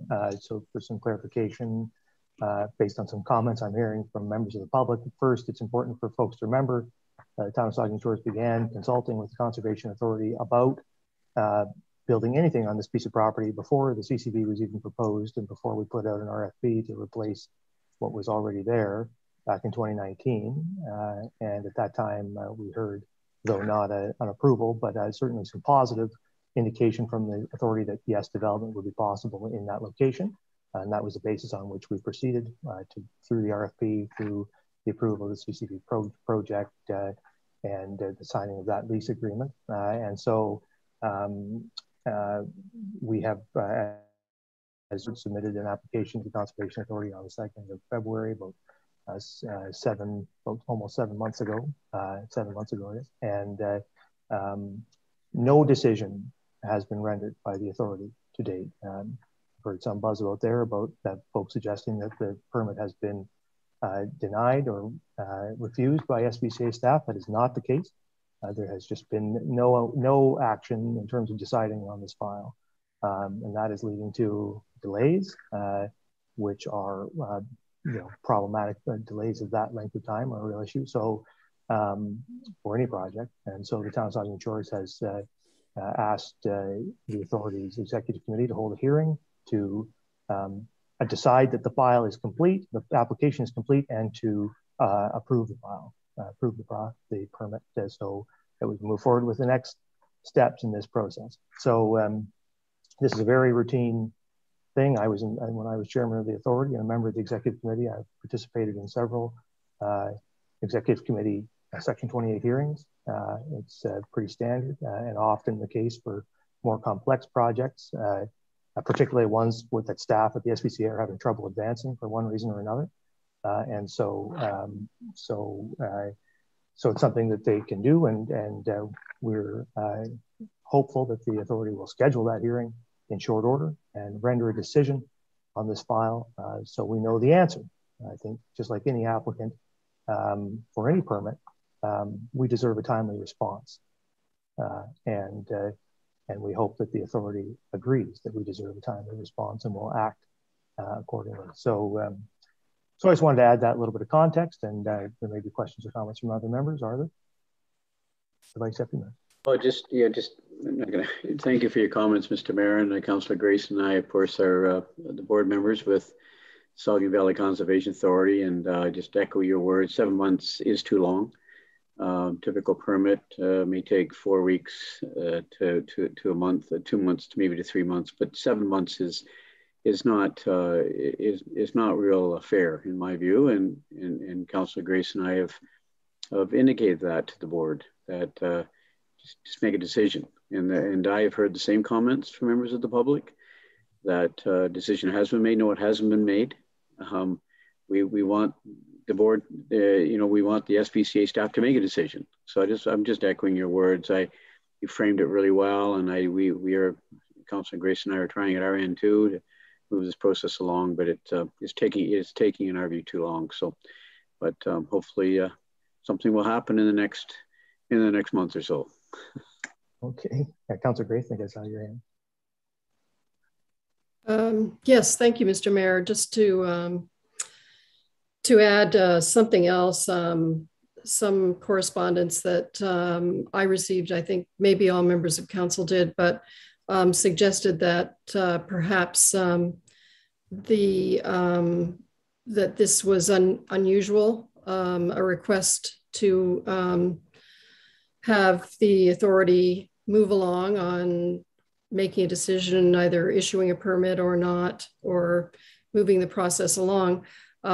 As a member of the board, I have been asked and have made a number of inquiries on behalf of residents in my constituency who wondered at the status of an application. And so I would contact the director or perhaps the regulations officer in charge of the file and just inquire about what the delay is, and is there any way that this could be expedited based on practical considerations that those property owners might have in terms of having a contractor lined up to work. So it's something that kind of inquiry, in my experience, is something that I've done a number of times.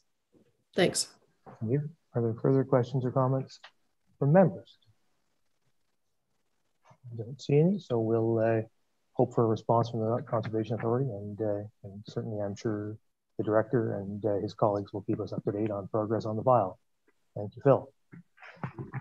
All right, so that moves us through to the end of Committee of the Whole, and that moves on to statements by members. I'm going to deviate from tradition this evening and call on Councillor Rich first. Councillor Rich. Thank you, through you, Mr. Mayor. It's nice to be able to have a chance to speak first. Usually Deputy Mayor Matheson always steals my thunder, so it's a great opportunity for me. Good evening, Mayor and fellow members of council, members of staff, and members of the public. After careful consideration, for personal reasons, I will be forced to resign from my position as Southampton Ward Council, effective September 7th, 2021. I've spoken with Linda White, the town clerk, and put in motion all the necessary steps in the upcoming days. It was a difficult decision to make, but is necessary in order to support my family, and my family will always come first. I would like to thank all my fellow members of council for providing me with support and alternate perspectives over the last 7 years. Although we've not always agreed, I've always found your passion inspiring and your friendship heartwarming. You've taught me so much. Thank you to all the people of Saugeen Shores who voted me into office. I hope you have found me to be a worthy representative. I have tried my best to represent your issues with balance and with fairness. I'd like to thank the municipal staff. Your hard work and your diligence shows every day. You're the people who carry the largest load in making this community such a great place to live. And I'd like to thank the people who have had the courage to bring forward their ideas in deputation or an open forum over the years. Over the years, you've enlightened me, you've inspired me, and you've taught me sometimes that we have to agree to disagree. To me, municipal council is more than a list of projects and operating costs, but in kind of a larger sense, an opportunity to help shape the vision or to form the trajectory of our community. And in my own small way, I've had an opportunity to take the torch from past members and to pass it forward. The way is always easier if your purpose is noble, they say. Although I've not often prepared statements in advance, I've always tried to do my research and stay open to different perspectives, searching for the shared goal or perhaps the compromise that could bring our group together. There are 3 pieces of advice my mother gave me as a young man when I left home, and I've always tried to keep them in mind in my journey through life, and especially in my time around this table, either virtual or real. John, she said, the world doesn't owe you a living. It's something you have to make. And I've always tried to remember that when speaking and when listening. She said, being kind doesn't cost you a single cent. So I've always tried to be respectful and compassionate. And finally, she said, don't fall in love with the sound of your own voice. So I've always tried to listen more than I speak and be thoughtful when I had an opportunity to say my piece. Thank you to my wife, Tara, my sons, Leaf, Hyatt, and Ian. Thank you for putting up with my absence, my distractions, my long phone calls, strangers knocking at our doors to voice their concerns. My boys say that it takes forever to get anything done around this town because Dad likes to chit chat, and I suppose that's true. For me, it's always the best part of the job, have an opportunity to listen to people's concerns and see what I could do to help. There's still a lot of work left to do, and I feel confident that this group and this staff and this community to move forward and build a bright future while being mindful of our history and local heritage. I look forward to continuing to be a part of Saugeen Shores community, albeit not seated amongst you at this council table, but I gotta say I will miss it. So thank you guys.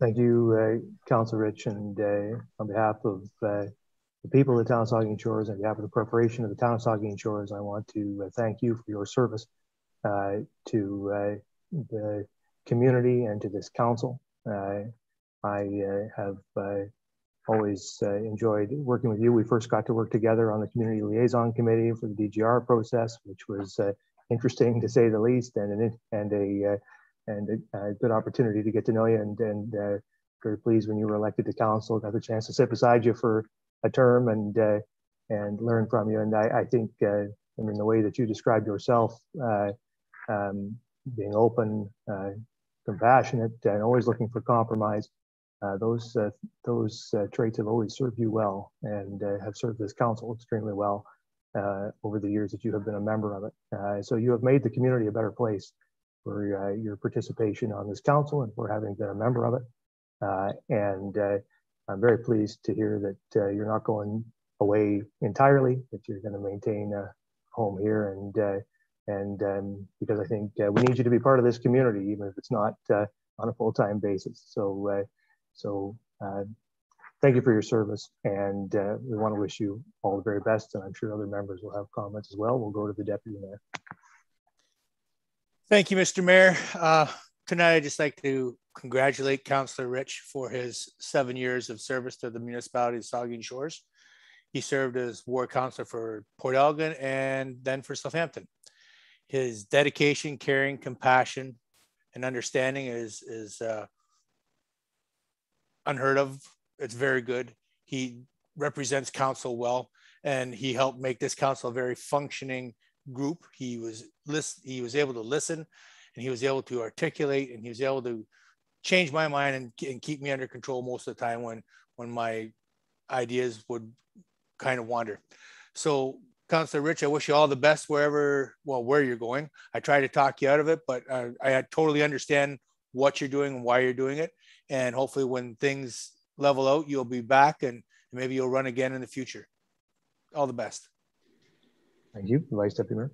Yeah, thank you, Mr. Mayor. John, thanks so much for you're so well prepared with your notes this evening. I just want to thank you for all your amazing service that you've given to our community the last 7 years now, I guess. And one thing many things I've admired about you, John, but your sincerity and very sincere person. You're always very professional, and I've always found you're a great listener. And but I wish you and your family nothing but the best. I do want to apologize to you for not supporting your backyard chickens bylaw a few years ago.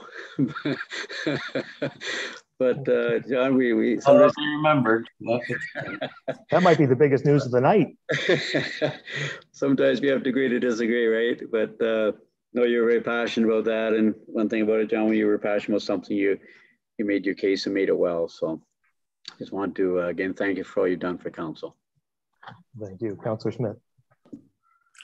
Thank you.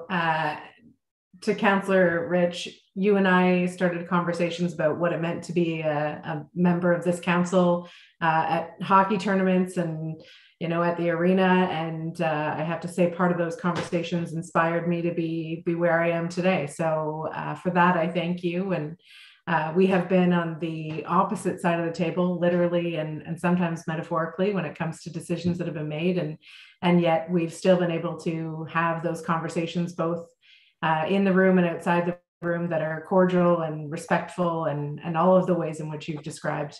I agree with all the sentiments that have been said thus far, and I wish you well on your journey. I know it'll be exciting wherever it takes you, and I look forward to seeing it.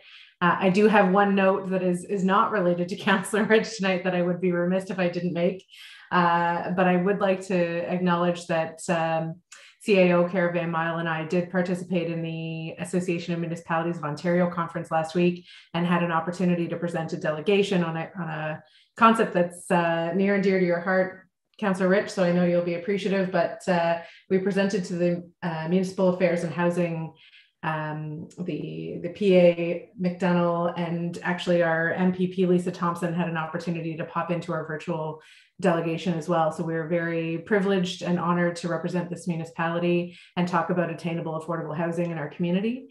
And I'm sure there'll be a report to follow. Perhaps Kara can weigh in future weeks, but I just wanted to make sure I expressed that to the team as well. Sure. Did you have a comment you wanted to make to that, Kara?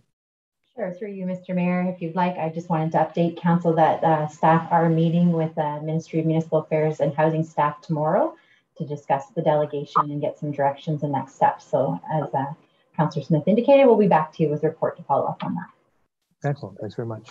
Councillor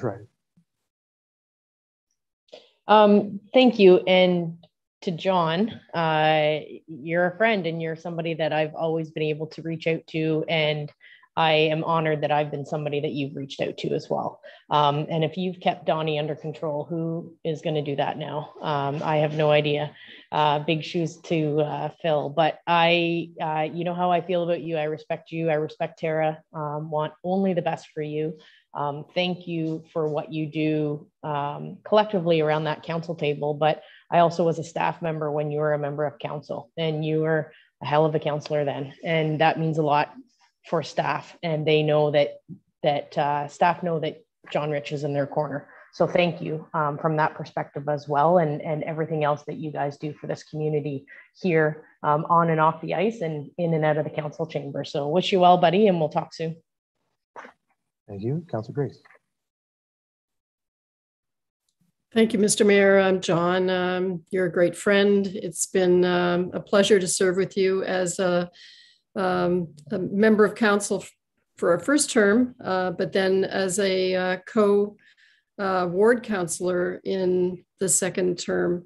And I can say that you have lived up to your mother's advice. Absolutely. And I'm going to miss you. And I'm glad you're not leaving us totally, and best of luck. Thank you. Councillor Mayette.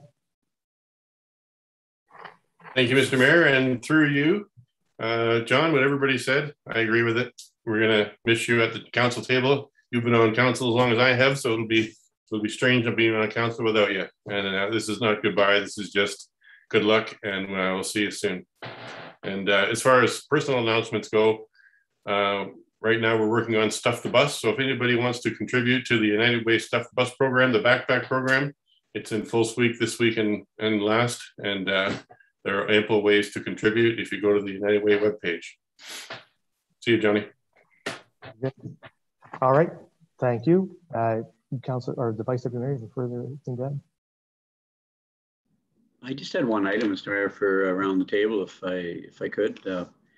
It was just next Wednesday. I think probably a good number of members of council will be attending the appreciation luncheon for staff at the Plex, and I just wanted to give just in advance of the appreciation luncheon a shout out to and I, for fear of missing anyone, but you know, we've our washroom cleaners, our grass cutters, our gardening crew, garbage crew, ball diamond crew, roads crew, volunteer firefighters, aquatic staff, Mr. Mayor. And I know I've missed some, and it's always dangerous mentioning individuals and groups, but these people all do, you know, a wonderful job for our community. And I know they do receive some criticism from time to time from members of the public, but you know, these people put it all out there and give, in my view, 110%. And I think it's wonderful that our CAO and staff, senior management, have brought back the you know, the staff recognition luncheon next Wednesday. So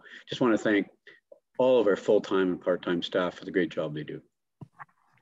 Yeah, thanks for those notes. And they no longer have members of council flipping burgers for that event, which is probably best for staff and for council. So we'll have a good lunch, and thanks for raising those points. So anyway, that brings us to the end of announcements by members. And with that, we'll take a motion to adjourn. Councillor Rich and the Deputy Mayor, all in favor? We stand adjourned, and we will reconvene at 5 to 9. Mr. Mayor, we have all members present. We still have Councillor Carr absent, but you may begin. All right, thank you, Linda. Then I'll call to order this regular council meeting. Second item on the agenda is disclosures of pecuniary interest. Anyone have one of those I'd like to declare? Seeing none, of course, you can do that anytime you need to. We have no additions, deletions, or amendments. We have no public meetings, so that moves us on to adoption of minutes. And we have the regular council minutes of August 9, 2021, and the committee of the whole minutes of August 9, 2021. And there's a resolution that council adopt the minutes of the council meeting of August 9, 2021, and note and file the minutes of the committee of the whole meeting of August 9, 2021 as presented. Is there a mover and seconder? Moved by Masson, seconded by Rich. Questions or comments? Councilor Grace. Thank you, Mr. Mayor. I would like council to consider amending under 7.3.1 of the Committee of the Whole minutes, bullet point 5 reads a request to review one-way streets not only on 3rd Street in all cottage areas in 2022 as funding allows. And I believe that the discussion actually encompassed all cottage area streets, not just one-way streets, which the director, I reviewed the tape, and the director has confirmed that that is her intention. So I would propose that the minutes be amended in that way. Just to the clerk, is that your understanding of, is that a good correction? Is that your understanding of how the meeting went? Yes, Mr. Mayor, that I reviewed it as well, and that is my recollection as well, and it reflects it accurately. Okay, is there any objection to considering the minutes as amended in the manner as suggested by the council? I see no objection, so we will consider the Committee of the Whole minutes of August 9th, 2021 as amended. Any other questions or comments? Seeing none, all in favor? That's carried. That moves us then on to reports of the Committee of the Whole. And the first one is the General Government Report regarding the 2020 year-end financial report and 2020 financial statements. And there's a resolution that Council authorized the transfers to and from reserves and reserve funds as outlined in Appendix C of the CFO Treasurer's Report dated August 9, 2021, and that Council accepts the 2020 annual audited statements as final. Is there a mover and seconder? Moved by Grace, seconded by Masson. Questions or comments to that resolution? Seeing none, all in favor? That's carried. That moves us on to the second report, which is an infrastructure and development report regarding the traffic bylaw, parking bylaw, and oversized load moving permit policy. And there's a resolution that council pass a bylaw to amend the traffic bylaw 103/2008 at a future meeting, and that council approve the oversized load moving permit policy. Is there a mover and seconder? Moved by Schreider, seconded by Rich. Questions or comments to that resolution? Oh, the clerk. Sorry, Mr. Mayor, I intended to have a different resolution on your desk there that referred to the parking bylaw. So where you have amend the traffic bylaw 103, it should also say end the parking bylaw. Actually, that's what's written on my screen and just not on my paper. I read from the wrong. I chose the wrong. I flipped a coin and read the wrong one. My apologies. You can no, that's fine. You can see that, so everybody can see the council passed bylaw to amend the traffic bylaw and the parking bylaw at a future meeting, and council approved the oversized load moving permit policy. So that's the resolution. Sound all right with the mover and seconder, Schreider, Rich? Yes. Okay. Then any questions or comments to the resolution? Seeing none, all in favor? That's carried. That moves us then on to item 7, reports of municipal officers and committees. And we have a staff report on the Ivings Drive and Goddard Street intersection award of tender. Give me a second here. We have a resolution that EC King Contracting be awarded the contract for the Ivings Drive and Goddard Street intersection reconstruction project in the amount of $662,051.50 plus applicable HST, and the council allocate $290,000 from the future capital reserve to fund the project budget shortfall, and that the mayor and clerk be authorized to sign the necessary documents. Is there a mover and seconder? Moved by Mayette, seconded by Rich. Questions or comments to the resolution? Councillor Grace. And then the Vice Deputy Mayor. Thank you, Mr. Mayor. I guess for the director, is it possible that staff would consider the comments of Mr. Minaj about the little drive that precedes the right-hand turn in the right-hand turn lane going south? Thank you. And through Mr. Chair, not as part of this project. I wouldn't want to add any increased costs into this project. It is something that we can look at. It would require a change to that site plan agreement with that developer, though, because that site plan is part of that if council so wishes. Okay, Vice Deputy Mayor. Yeah, thank you, Mr. Mayor. I'll be supporting this recommendation. I'm not at all happy with the price. I had a chat with our with Amanda earlier today, and I was just asking her about the the reasons why $200,000 or $300,000 higher than what we were projecting. And I just want Amanda, just if you might want to just share with council, why the significant overrun with this project. And one bid obviously has an impact, and I guess asphalt pricing, but you can just outline just maybe for the benefit of all council, why such an overrun with this project? Thank you, Mr. Mayor. The items that were priced higher than we expected were the civil works, so the asphalt curb, those things. So there's a couple pieces that come into play with that. It's the time of tendering in the year. The contractors are already busy, so they have their plates full of work to do that. We also need the work to be done before winter comes in, so that those two elements raise the price naturally for this. There are elements of working on a provincial highway that also tend to increase risk for contractors, so they need to take more time and traffic control, those things. So it just becomes a higher price, and then mostly it's the time of year, but I do still think that their prices they're not astronomical. So they are high and surprising, but we wouldn't be supporting this if we thought it was a terrible pricing.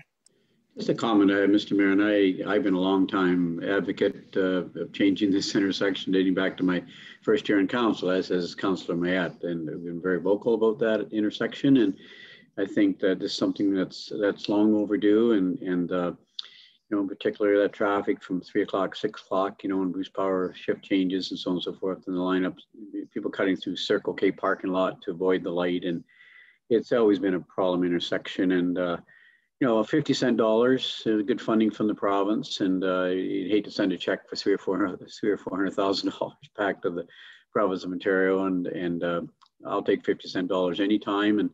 And we're growing to 20,000 people over the next 4, 5, 6, 7 years, and 8 years, and that we're just going to get busier and busier. And that left-hand turn lane, once upon a time, I thought maybe just advance green signal, but having looked at it and studied it even further in discussion with Amanda, that left-hand turning lane, is important for today, for the future. So I'll be supporting the recommendation. It's something that's long overdue. Okay, thank you. Further comments from members? Councilor Mann. Thank you, Mr. Mayor. And I'll echo the Vice Deputy Mayor. This is something that him and I both campaigned on 7 years ago, and it's a long time coming. And to me, it's also a good example of changes that are being made that are adding to the efficiency of the flow of traffic through town. And it's my hope that this is first of many improvements that we can make to get people who are coming through our town, because like not everybody's coming to stay in Saugeen Shores, but people are moving through, and to get people through faster and ease the congestion, particularly during the summer months. This is going to really help, and let's hope that we see some more of this. Thank you. Thank you. I guess it's not the first. I mean, we've been upgrading Highway 21 for a long time, but I'm sure there'll be many more upgrades to come. And there's no question. This, you only have to look at the subdivisions that are getting constructed to the west of this intersection up on Blue Water Estates and up there to see how many people are eventually going to live up there and are moving in there right now, to know that there'll be an awful lot of left turns at Ivings Drive in the future. And we need to build good infrastructure. Good infrastructure is expensive, but it's going to serve our community really well going forward. So excited to see it advance, just as everyone is. So if there's nothing further, I'll ask all in favor of the resolution. That's carried. All right. Then that moves on to bylaws, and there are 3 bylaws on the agenda this evening. Does anyone wish to have any one of those pulled out for individual consideration? Councilor Grace? Yes, Mr. Mayor, I'd request that the first one on the list there, I've lost the number. Yeah, right that's now. 58-2021. Right. Yes, please. Okay, so the first one. Any others? Is there a mover and seconder for the entire resolution? I'll move by Stephanie or Myatt and Councilor. I keep thinking Dave is moving stuff, but he's just swatting fly. Myatt and Rich. All right. Okay, so I will read the resolution in 2 parts then. We'll take the first one first and then the other 3 second. It's moved by the Vice Deputy Mayor, seconded by Councilor Rich, that the following bylaw is hereby read a first, second, and third time and finally passed and sealed this 23rd day of August, 2021. 1, bylaw 58-2021, being a bylaw to authorize zoning amendment for 2536112 Ontario Incorporated. Is there questions or comments to the resolution? Seeing none, all in favor? Opposed? That's carried. All right, then that moves on to the final 3. It's moved by the Vice Deputy Mayor, seconded by Councilor Rich, that the following bylaws are hereby read a first, second, and third time and finally passed and sealed this 23rd day of August, 2021. 2, bylaw 59-2021, being a bylaw to authorize official plan amendment for 110 Goddard Street. 3, bylaw 60-2021, being a bylaw to authorize official plan amendment for the employment lands. And 4, bylaw 61-2021, being a bylaw to confirm the proceedings of the council meetings of the town of Saugeen Shores. Any questions or comments to the resolution? Seeing none, all in favor? That is carried. And finally, adjournment. I have a resolution that this regular council meeting of August 23rd, 2021 hereby adjourns at 9:08 p.m. Is there a mover and seconder? Moved by Mattson, seconded by Rich. All in favor? Council stands adjourned. Have a good evening, everybody.